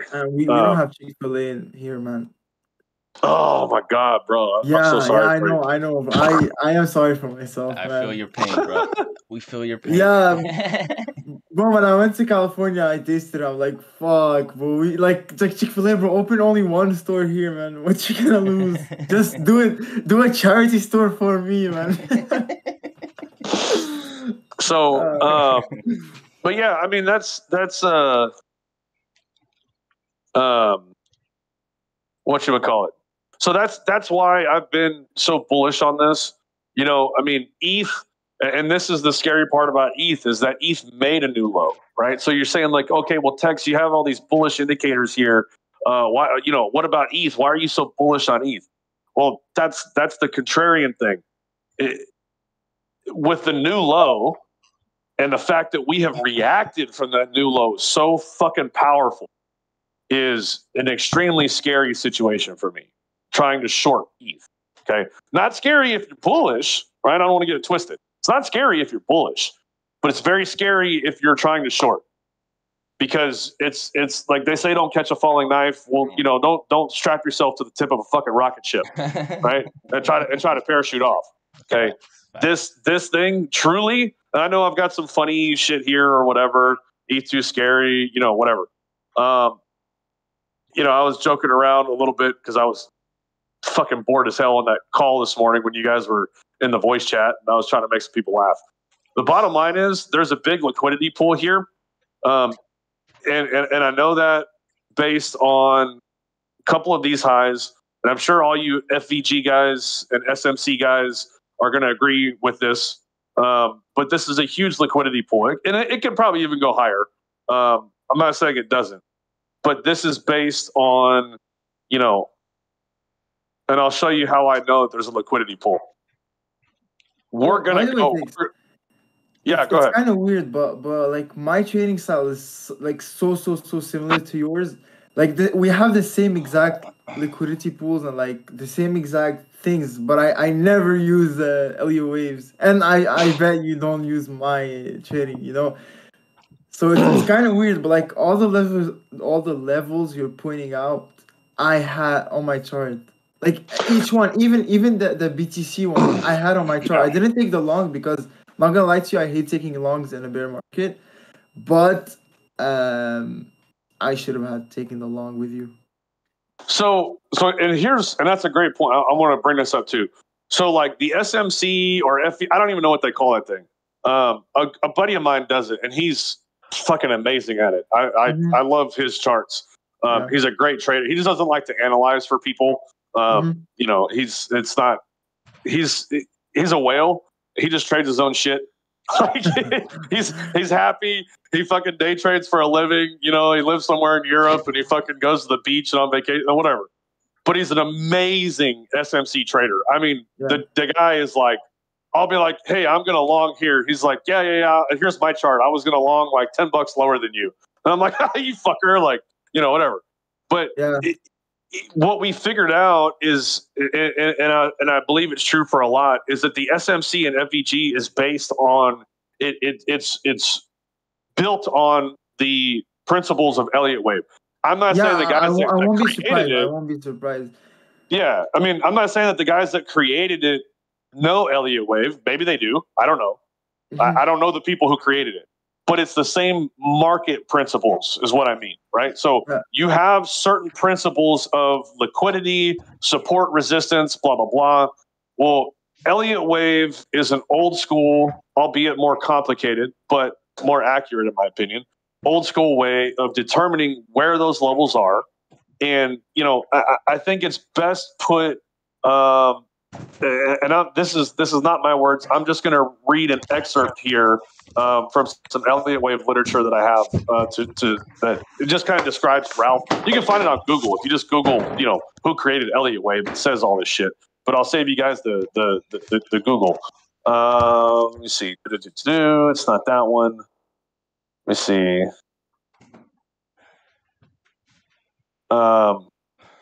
Yeah, so it was just a way of like, you know, when people get bullish or when people get bearish and there's a sell-off and there's fear in the market or there's bullishness in the market and they're trying to, you know, buy into something, right?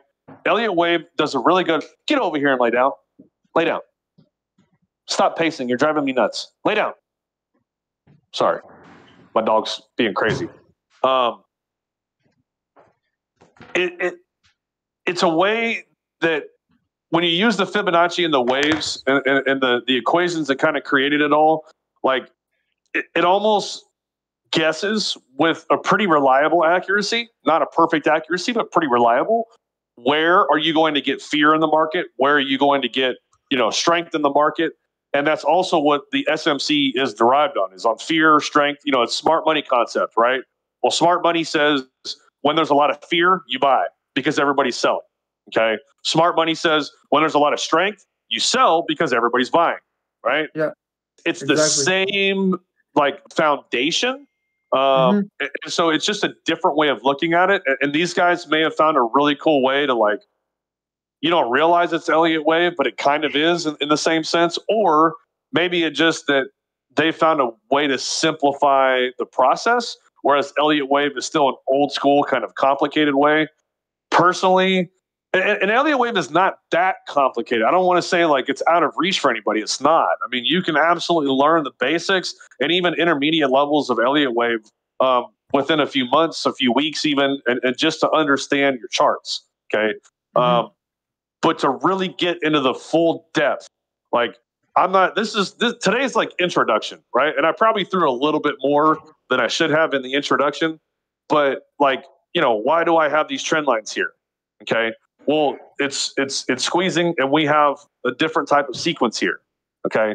I mean, these are crucial types of things to understand. You can have leading diagonals, ending diagonals. I'm not going to get into all those because I'll really fuck you guys up today if I do that. But you know, these different types of corrections, you know, this is a triangle, right? And a triangle can really only occur in a correction, but this is a triangle. And this is also what helped us determine that this was an expanded flat forming, because we have a triangle here and a triangle usually dumps out the bottom side much deeper than the start point of your correction. So unfortunately, there wasn't enough swings here to spot the triangle early. Typically, you'll have a few more swings, and then we can say like imagine Price did like this. Okay, if Price had done this, we could have identified the flat early. Okay, and really seen the flat and gone, oh, this is a triangle. The triangle is going to dump. Okay, it's probably going to be a flat because we're going to break this way. Like, you see what I'm saying? Mm-hmm. Yeah. The market doesn't always provide that for us. It doesn't always give us a clear indication of it. So the intermediate and the expert level type Elliott Wave stuff gets into more of this and really understanding the deeper sequences, the more complicated sequences, your basics, and just knowing motive, corrective, retracement, extension. That's really the concepts I'm trying to get across today anyways, for guys to just understand, like, here's how I can plot a path and here's how I can chart it out. And so to finish, because I'm going to probably wrap this up in like 10 or 15 minutes. I know I talk a lot, but it's worth it. So to finish, there's two things I want to bring up. One, and I was saying this earlier, I'll post weekly charts that are published that you guys can like open up and zoom in and move around. And I'll put my wave counts up. I'm not saying that my wave counts are church. I'm just saying that they're pretty fucking accurate for the most part. I hope most of you have realized that by now. Me and Kiko have a lot of confluence. Sometimes we differ on some things. Doesn't mean either one of us is wrong. As we were talking earlier, you could have different wave counts end up in the same place sometimes. Generally, it's pretty structured, and a lot of waivers, if they're good waivers, they're going to have a really their charts are going to look extremely similar. So I don't mind posting a weekly like guideline, right? So like at the beginning of the week we were here, and then I could just post like all of my wave counts like back here, so you guys can see the overall wave counts, and this way you can apply some of the basics of Elliott Wave, right? And I'll post like, hey guys, we're going to impulse here. It's a C leg. We have an ABC correction, so we know we're going to impulse. Let me go ahead and post my 1-2. And then that way guys can take the 1-2 and they can put a retracement on here, and guys can play their own breakout trades. Mm-hmm. I don't always have to call the breakout for you, right? Yeah. Because that's my goal, is I want guys to identify their own waves and be able to play their own trades on this stuff, like not fully dependent upon me or anybody else of like, oh, let me, and I get it. Some guys, they just want signals or whatever. Great. Yeah, but I mean, imagine you want to go on a vacation. Then what does the guy that is following you do? Or let's say you made enough from trading, you invested in real estate or whatnot, and you don't want to trade anymore. What does the guy that was following you do? So exactly. The whole point of all of this, guys, for those guys that are listening, is to learn from everybody, right? To learn from me, learn from Texx, learn from everybody we bring into the table, to teach you guys in the chats. You can learn, but it's eventually to become your own traders, man. Everybody, we all start following calls, and that's cool, right? Everybody does it. But it gets to the point where you got to cut the cord and learn to do this yourself. And then there's no excuses, man. One of the most top excuses I always hear is, oh, I don't have the time. Then become a swing trader. You'll find the time. If you're swing trading and you're doing big moves like that, then you don't have to stare at your chart every day like I do. I'm a day trader. I'm a scalper. So I'm looking at these charts constantly, trying to find patterns that match and things like that. You can do that in bigger time frames. You can make the time. Don't find excuses. There's ways. Where there's a will, there's a way. And when it comes to trading, you just heard it from us. There's so many different styles of trading that if you actually do take the time to try to find it, you find your niche. This is all theory based, right? Like, you try different theories, you're gonna get some wrong, you're gonna get some right. This is where you pick apart, all these theories and try to find your system. But there's ways. There isn't a wrong way. Like, exactly. Even Texx said. He said he has a friend that only trades support and resistance, but he make a lot of money. So like, it's really, there's not like a bad trading style. If it works for you, it works for you. Who cares if it works for anybody else? Exactly. So the other thing I want to show you guys as far as a trading setup, okay? And let me go to this one here, because I know I showed y'all the breakout one, which I'll make a little chart on that, and I'll do all that stuff. And I'll post it so you have the literature. Yeah. Okay. So, oh, and real quick, I just want to make a point. This is also why I use the USD chart on Bitstamp. Okay. Nothing else. So I want to show you something. This is Bitfinex. Bitfinex made a lower low here. Bitstamp did not. Okay. We are reacting to my waves according to Bitstamp. Had I been using a Bitfinex chart, this lower low, I would have called an expanded flat in Bitcoin. Okay. Bitcoin is not an expanded flat yet.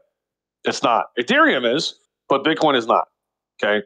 So that's why I use Bitstamp and BTC USD. Your futures charts are always going to extend well beyond where the actual levels are. Okay. I do not recommend trying to get crazy with Elliot Wave on USDT charts. If you want to use it just for a basic guideline, great, not a problem. But if you're really going to get into Elliot Wave and figure exact levels, like, don't use USDT chart. You'll get stopped out. You won't hit levels. It's going to be so inaccurate. I promise you. Okay. So I want to make that like really clear before I go on to this next trade setup. Just please, if you're going to get deep into Elliot Wave, use the Bitstamp chart. It is the best one for Elliot Wave when it comes to crypto. Please. Okay. My 2 cents on that. All right. Now, that being said, on Bitstamp, this is an ABC correction here. Okay. A, B, C, right? We normally take our extension and we go, yeah. Okay. Here's our extension, right? Now,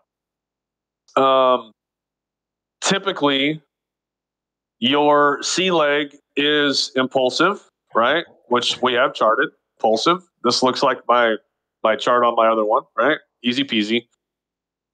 If you don't want to try to chart the impulse and figure out a breakout trade of the impulse, okay, albeit this is the safer trade with less risk, and it's a better RR. If you want to swing this and you want to get a little lazier, okay, I'm all for lazy. I like being lazy. I just have some time today. I had work calls this morning, but I'm chilling for right now, and then I'm gonna go to the gym later. So I had time to do this. The breakout trade. I'm sorry. This is more of what I call a mechanical setup. You can call it a like an ignition. I don't know a good word for it. I haven't named it yet, but I'll figure out a name for it. But basically what it is when you have your ABC. So if you guys see me post an ABC on a chart, these don't always hit. Okay. They don't always hit, but a lot of times they do. What you're looking for is we have a 0 point at the B. And you'll have to add the 2, 5, and the 5. I mentioned this earlier before we started this live.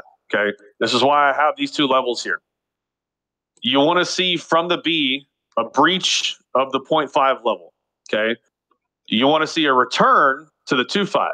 So you want to see a breach of this. Okay. We'll call this ignition. Okay.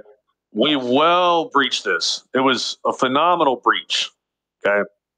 Then you want to see a return to the 2, 5. Okay. And I don't mean a tap. I mean a true breach. Okay. You don't want to just see a little like ding and a reflection. You want it to with confidence. Okay. So what you can do is, and this is why I call it ignition, is when you get your ignition here, right? Your motor's running, blah, blah, blah, blah, blah, blah, blah, it's chugging. Well, treat it like an old car. You got to give it some time to get to the point where you can start driving. So I'll set my entries down in this zone. Okay. Now this would be a long play. And you just take profits all the way up to the 1.0. Okay. Now the RR is a little bit different on this. And the stop loss this is not a scalper's trade. Okay. I want to make that clear. This is not a scalp. This is a swing because your stop loss is going to be down here below the 0 point. Because if we break this B, then the move is over. Okay. Like if we came up here and then we just went blah like this, well, then your ABC was wrong. It's not actually an ABC. But if you're using my charts, 95% of the time, they're going to be accurate. I make mistakes too. Everybody does. But 95% of the time, my chart will be accurate. So considering this as an ABC, we broke the half fib going up. We came back. We tapped the 2.5. Take profit, take profit, take profit, full close. Could you have ridden this up? Yeah. If you want to leave a runner, go for it. I'm just going to get like how you want to modify a trade is completely up to you.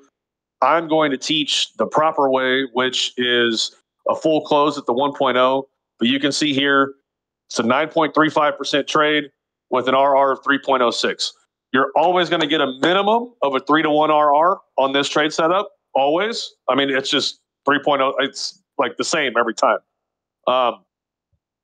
The percentages can be different based on how big of a trade it is. This is a smaller frame correction. Okay. So the percentage is smaller. It's 9-10%.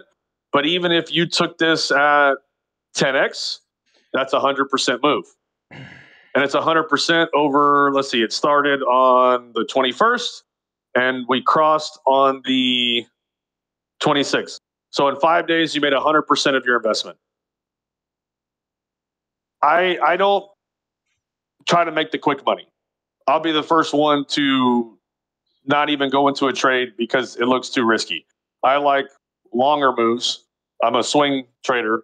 So for me, this is really actually a fast trade, right? In 5 days, I made 100% of my investment. If I put $1,000 in, I get 2,000 out, right? And it's really nice. It's generally safe. The win rate on this is about, as long as it hits, the win rate on this is about 75%. So if you played the exact same amount of money, and let me put that in long-term perspective. If you played the exact same amount of money every single time and put your exact stop loss every single time, the exact same, and you set your targets exactly the same every single time on this, even the ones that you lose, you're still going to be profitable because 3 out of 4 you're winning, generally. Okay?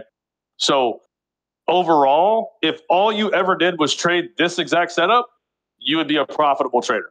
You're going to lose some. That's trading. Everybody loses. I don't know anybody with a 100% win rate all the time. And if they do say they have 100%, they're full of shit. Say that one more time, Texx. Say that one more time. Not even big banks have 100%. They lose too.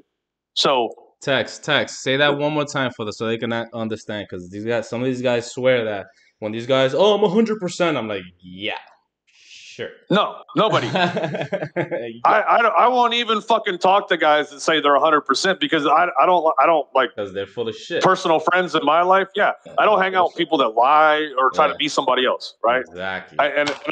I'm not trying to call somebody out and be a dick, but I'm gonna tell you right now, anybody that's ever said I have a 100% win rate has either only ever taken like 2 or 3 trades in their whole life, or they're full of shit. No, guys, y'all are laughing. In the group, I have 100% success rate. Okay, you took 2 trades, motherfucker. I don't want to hear it. 2 trades. But I'm talking about, and I guess to be more clear, I'm talking about over spans of time, years, right? Yeah. Nobody over a 5-year span has a 100% rate. Nobody over even a year span. Texx, see you in 5 years then. See you. I won't take a single trade. I'm like, me personally, I'm probably like 65%, you know, and a lot of guys look at that and they're like, oh, that's 65%. But bro, I've been trading for a long time. Okay, number one. Exactly. And number two, this was the only setup that I used to trade for a long time, was just this. That's it. I didn't trade fucking anything else. It was this simple setup. I waited for the ignition over the half fib, and then I waited for a touch to the 0.25. Does it always work? No. And I'm going to show you guys a couple of examples where it doesn't work, and I'll show you a few examples of where it actually does work. Okay.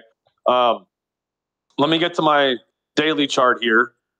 And remember, also, yeah, go ahead. Something I wanted to add: win rate doesn't mean shit because you can actually have like 5% win rate and still be profitable. You know? Yes. So winning rate is like it's full of shit. Like if somebody talks about his winning rate, yours, he's a bad trader. If somebody says, "Oh, yo, look at my win rate. I'm 100% or I'm 95 or 96 or 97," bro, this isn't trading. Like who cares? If you have good risk management, you can basically hit stop loss 8 out of 10 times, but the 2 out of 10 times that it hit take profit, you made more profits, so you're profitable. But your win rate is 20%. So can I add one thing to that? Yeah, go for it, please. It's the same with percentage gain. People like showing off with their 1,000 percentage gains, but if you had not the same position size, it doesn't matter. And one more thing to add to that, I can almost guarantee all you guys that the ones that do post 1,000, 2,000%, it's not their initial investment, unless like Texx said, where they're only putting in $10 and just throwing that shit in there and leaving it there and checking it, later. Yo, it's hard for you to look at your money and see yourself up 5%, let's say even 500% or 200% on your initial investment and not want to take something, because I think we've all been there at the beginning where we're all like, oh yeah, I want more. Oh, it's up 100. I want 200. And then that shit goes negative 200% and you're closing for a loss when you could have closed or trimmed something at a positive 100. I guarantee you guys, anybody that's reached 1,000%, myself included, I've always left about 20, 10, 15% of my margin from my original entry at that point, leaving it to the end. It's not my original fucking margin that I started the trade with and I'm pushing it. No, guys, don't let that shit, throw you guys off. Like, and again, that's how some people sell their Discords. They're like, oh yeah, we're making 1,000%ers every day, and like it's trading, man. No, even my alert the other day, and so to add on to that just a little bit. And I do this as part of my method.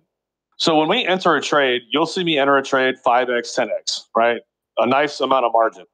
After my trims, usually after the second trim, I'll increase my leverage to like 30 or 40% if I have another trade coming up, right? So like on this move to the upside that we just made, I increased my leverage as we went up because it freed up margin for me, right? I don't want to have a bunch of margin tied up in a trade that is going well. What's the point? So at the end of it, I was at 100x. Did I start the trade there? No, I started the trade at 5x or 10x, I think, on Bitcoin.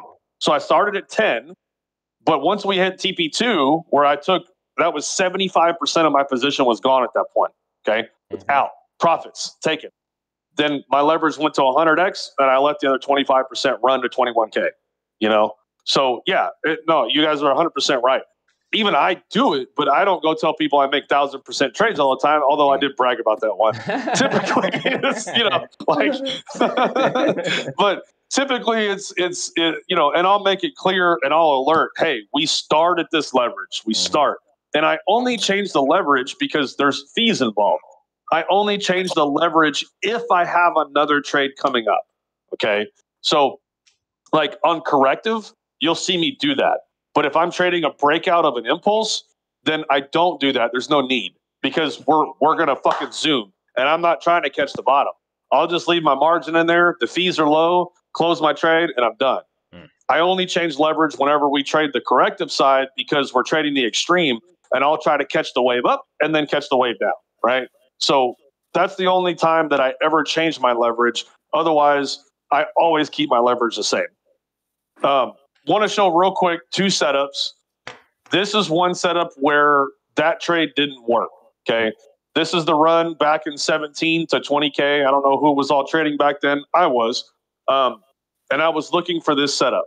Okay. You can see on the way down, I'm sorry, we made our B wave here. This is, let me identify it so you guys can see. So here's our ABC waves. Okay.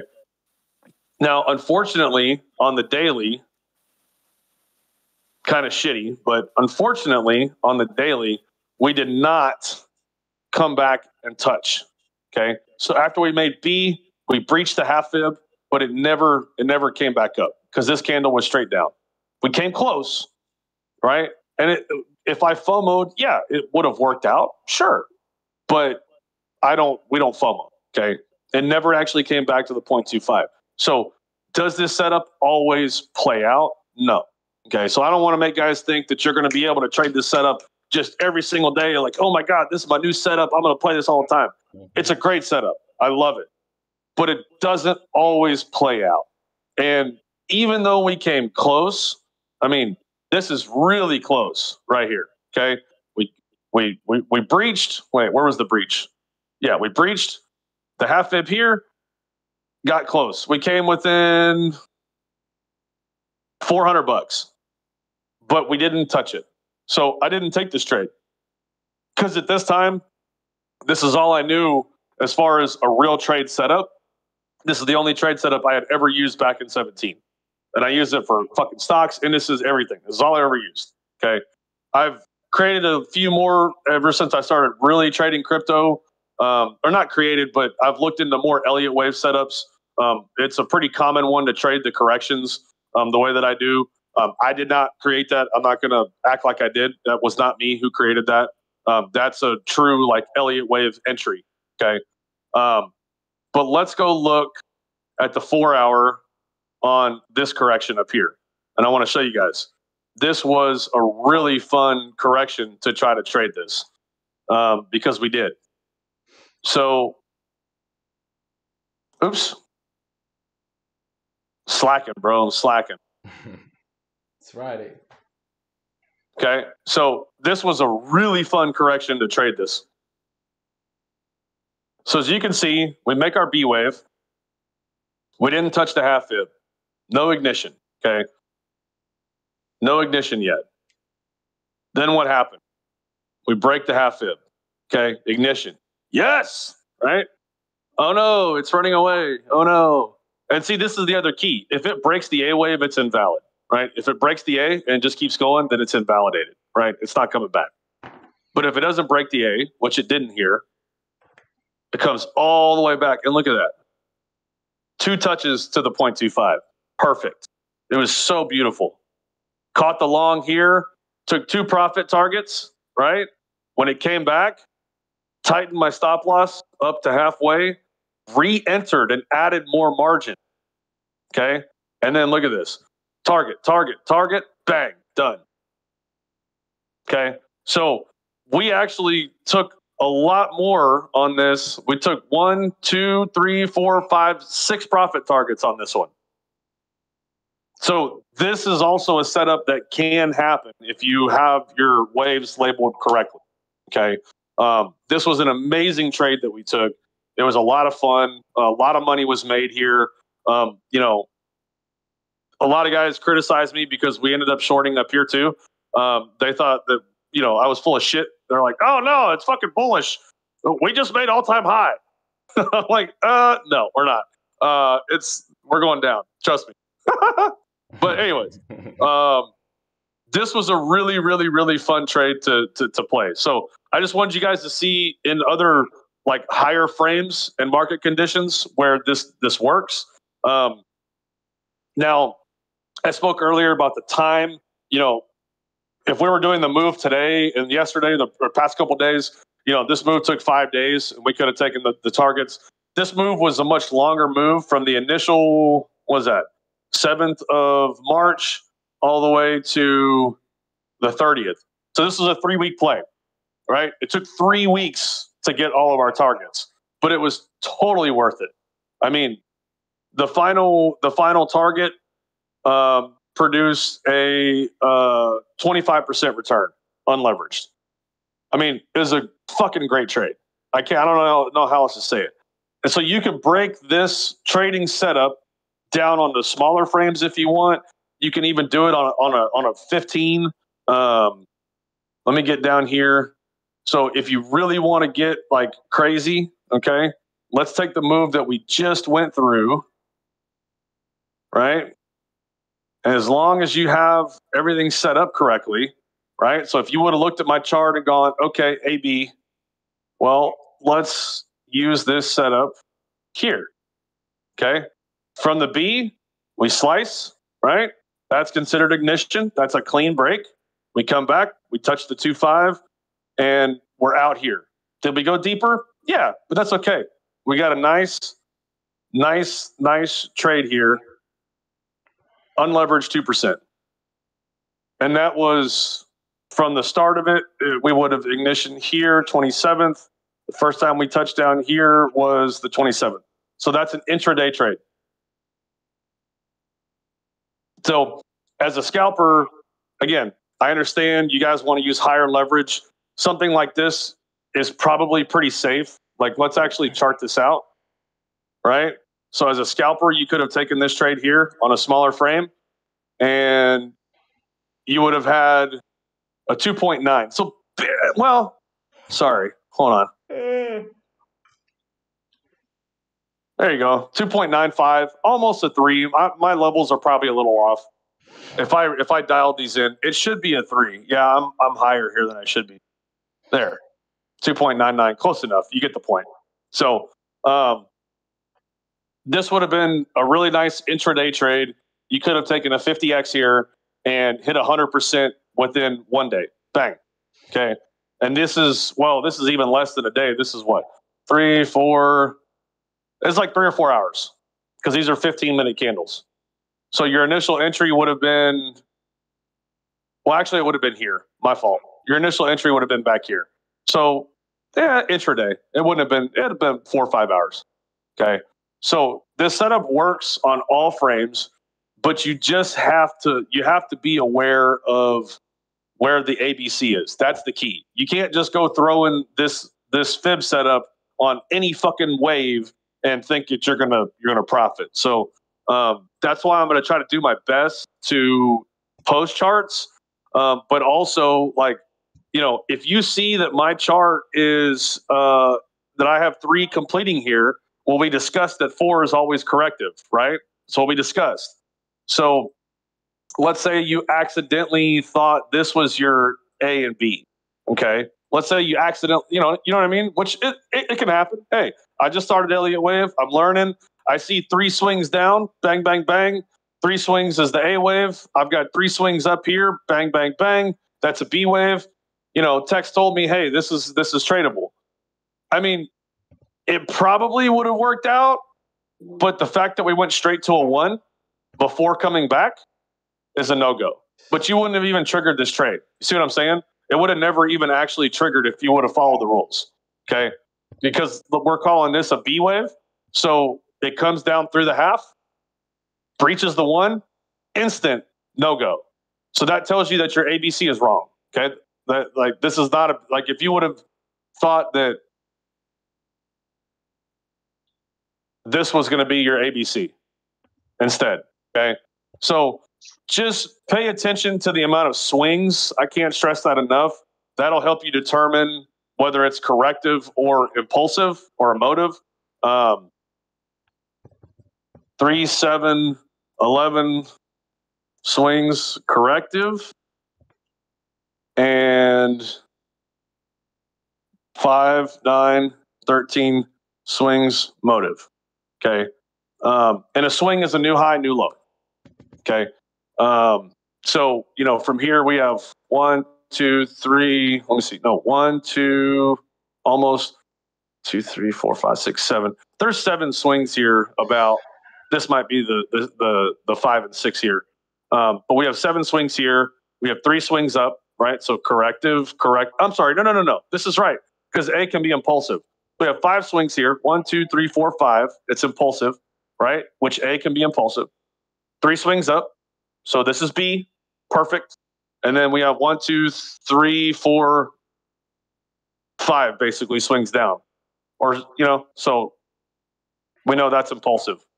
So that way you can take your trades, right? So if you would have accidentally thought that your ABC was back here somewhere, this trade would have never triggered. No money lost. Fine. But if you use my charts and you can start to learn how to identify your corrective sequence within my charts, this is a really, really, really profitable setup for everybody. So any questions? I know it was 2 hours of a lot of shit. I'm sorry, but nah, it was good, man. It was good. I'm here. It was great. Thank you, Texx. I love the lesson. Yeah, facts. Super dope lesson, man. I mean, was it helpful? Did you guys give me some feedback too, man? Like, let me know. So I'll tell you this as far as me, bro. Like, one of my problems is always kind of like getting the breakout trades right. Anticipating it too early or something. I love the fact that Elliot Wave kind of gives me, and even where you have your C, right? That's always the retracement right there. Like, I'm looking at just the lines even without having to make them, and I'm seeing a breakout there, retracing to that C, and then taking off. That should always be my entry instead of always trying to kind of rushing the breakout, and then I'm catching the shit at the top, and then I always have to DCA where the C, and A is.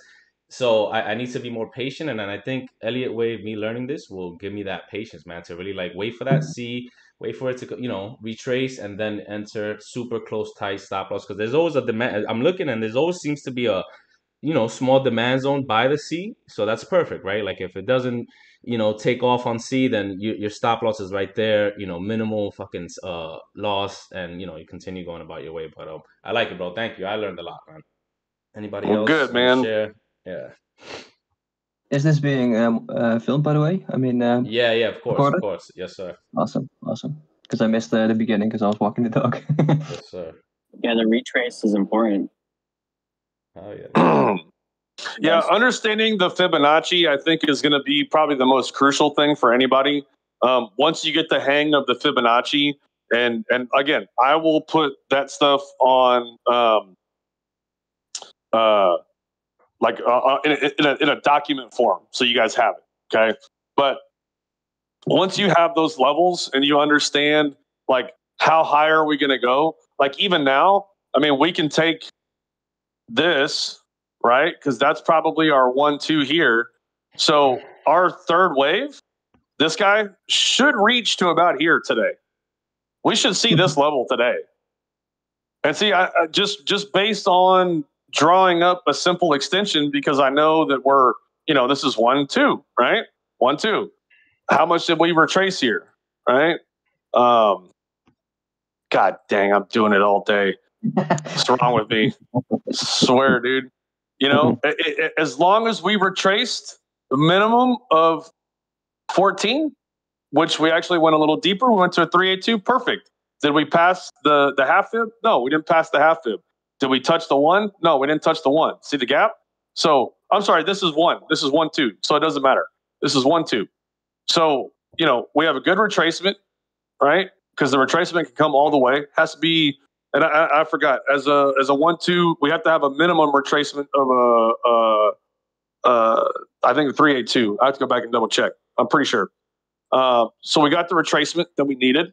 It came back, and now we're just going to keep going. So we know that this is a solid 1-2.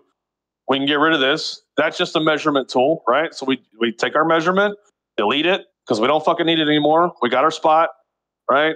Now the next is this extension. And the real test is the break here. That's the real test. Because if we back out to our big frames, right? 5 needs to break 3 in order to be a valid 5. It has to go past it. So, even here, although it's not as fun of a trade, you could play a breakout trade here. You could take a quick scalp. Break here, bang, because we expect at least to go here. So, today, like if somebody wanted to just try, I mean, it's only 1.27%, but you could put a trailing stop of like $50 and you could play like a 50x breakout right there if you wanted to try something fun on Elliot Wave. But that means that you have to wait for the breakout for 5 to pass 3 in order to take it, right? Yes. Now, this is not what I recommend. I just like if you guys want to put like $1 on it, right? Like today, just like throw $1, try it, and see what happens. I'm pretty sure just for fun. I'm pretty sure that actually trading something learns you so much instead of predicting it and not trading it. Yes, absolutely. I think it helps a lot. So, anyways, it's my 2 cents on kind of basics of Elliot Wave today, retracement, extension, all that stuff. So, dude, hope it was helpful. Super helpful, man. Thank you, brother, man.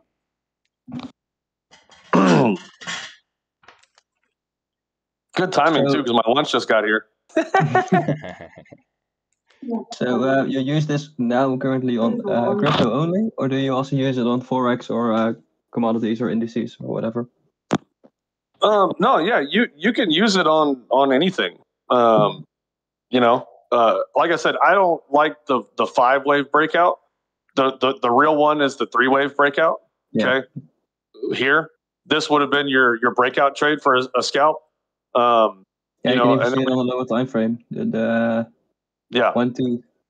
Yeah, you could have done it here too. You could have done a breakout of this, you know, and taken profits up here. So there's a lot of ways that you could play the breakouts on these impulse waves. So there's no it's just a simple way of doing it. So, but my lunch is here, guys. So I got to go.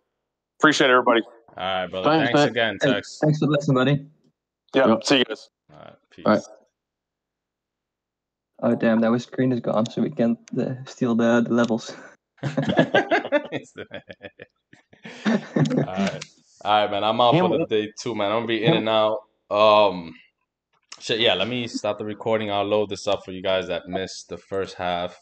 It's super dope class, man. Like everything.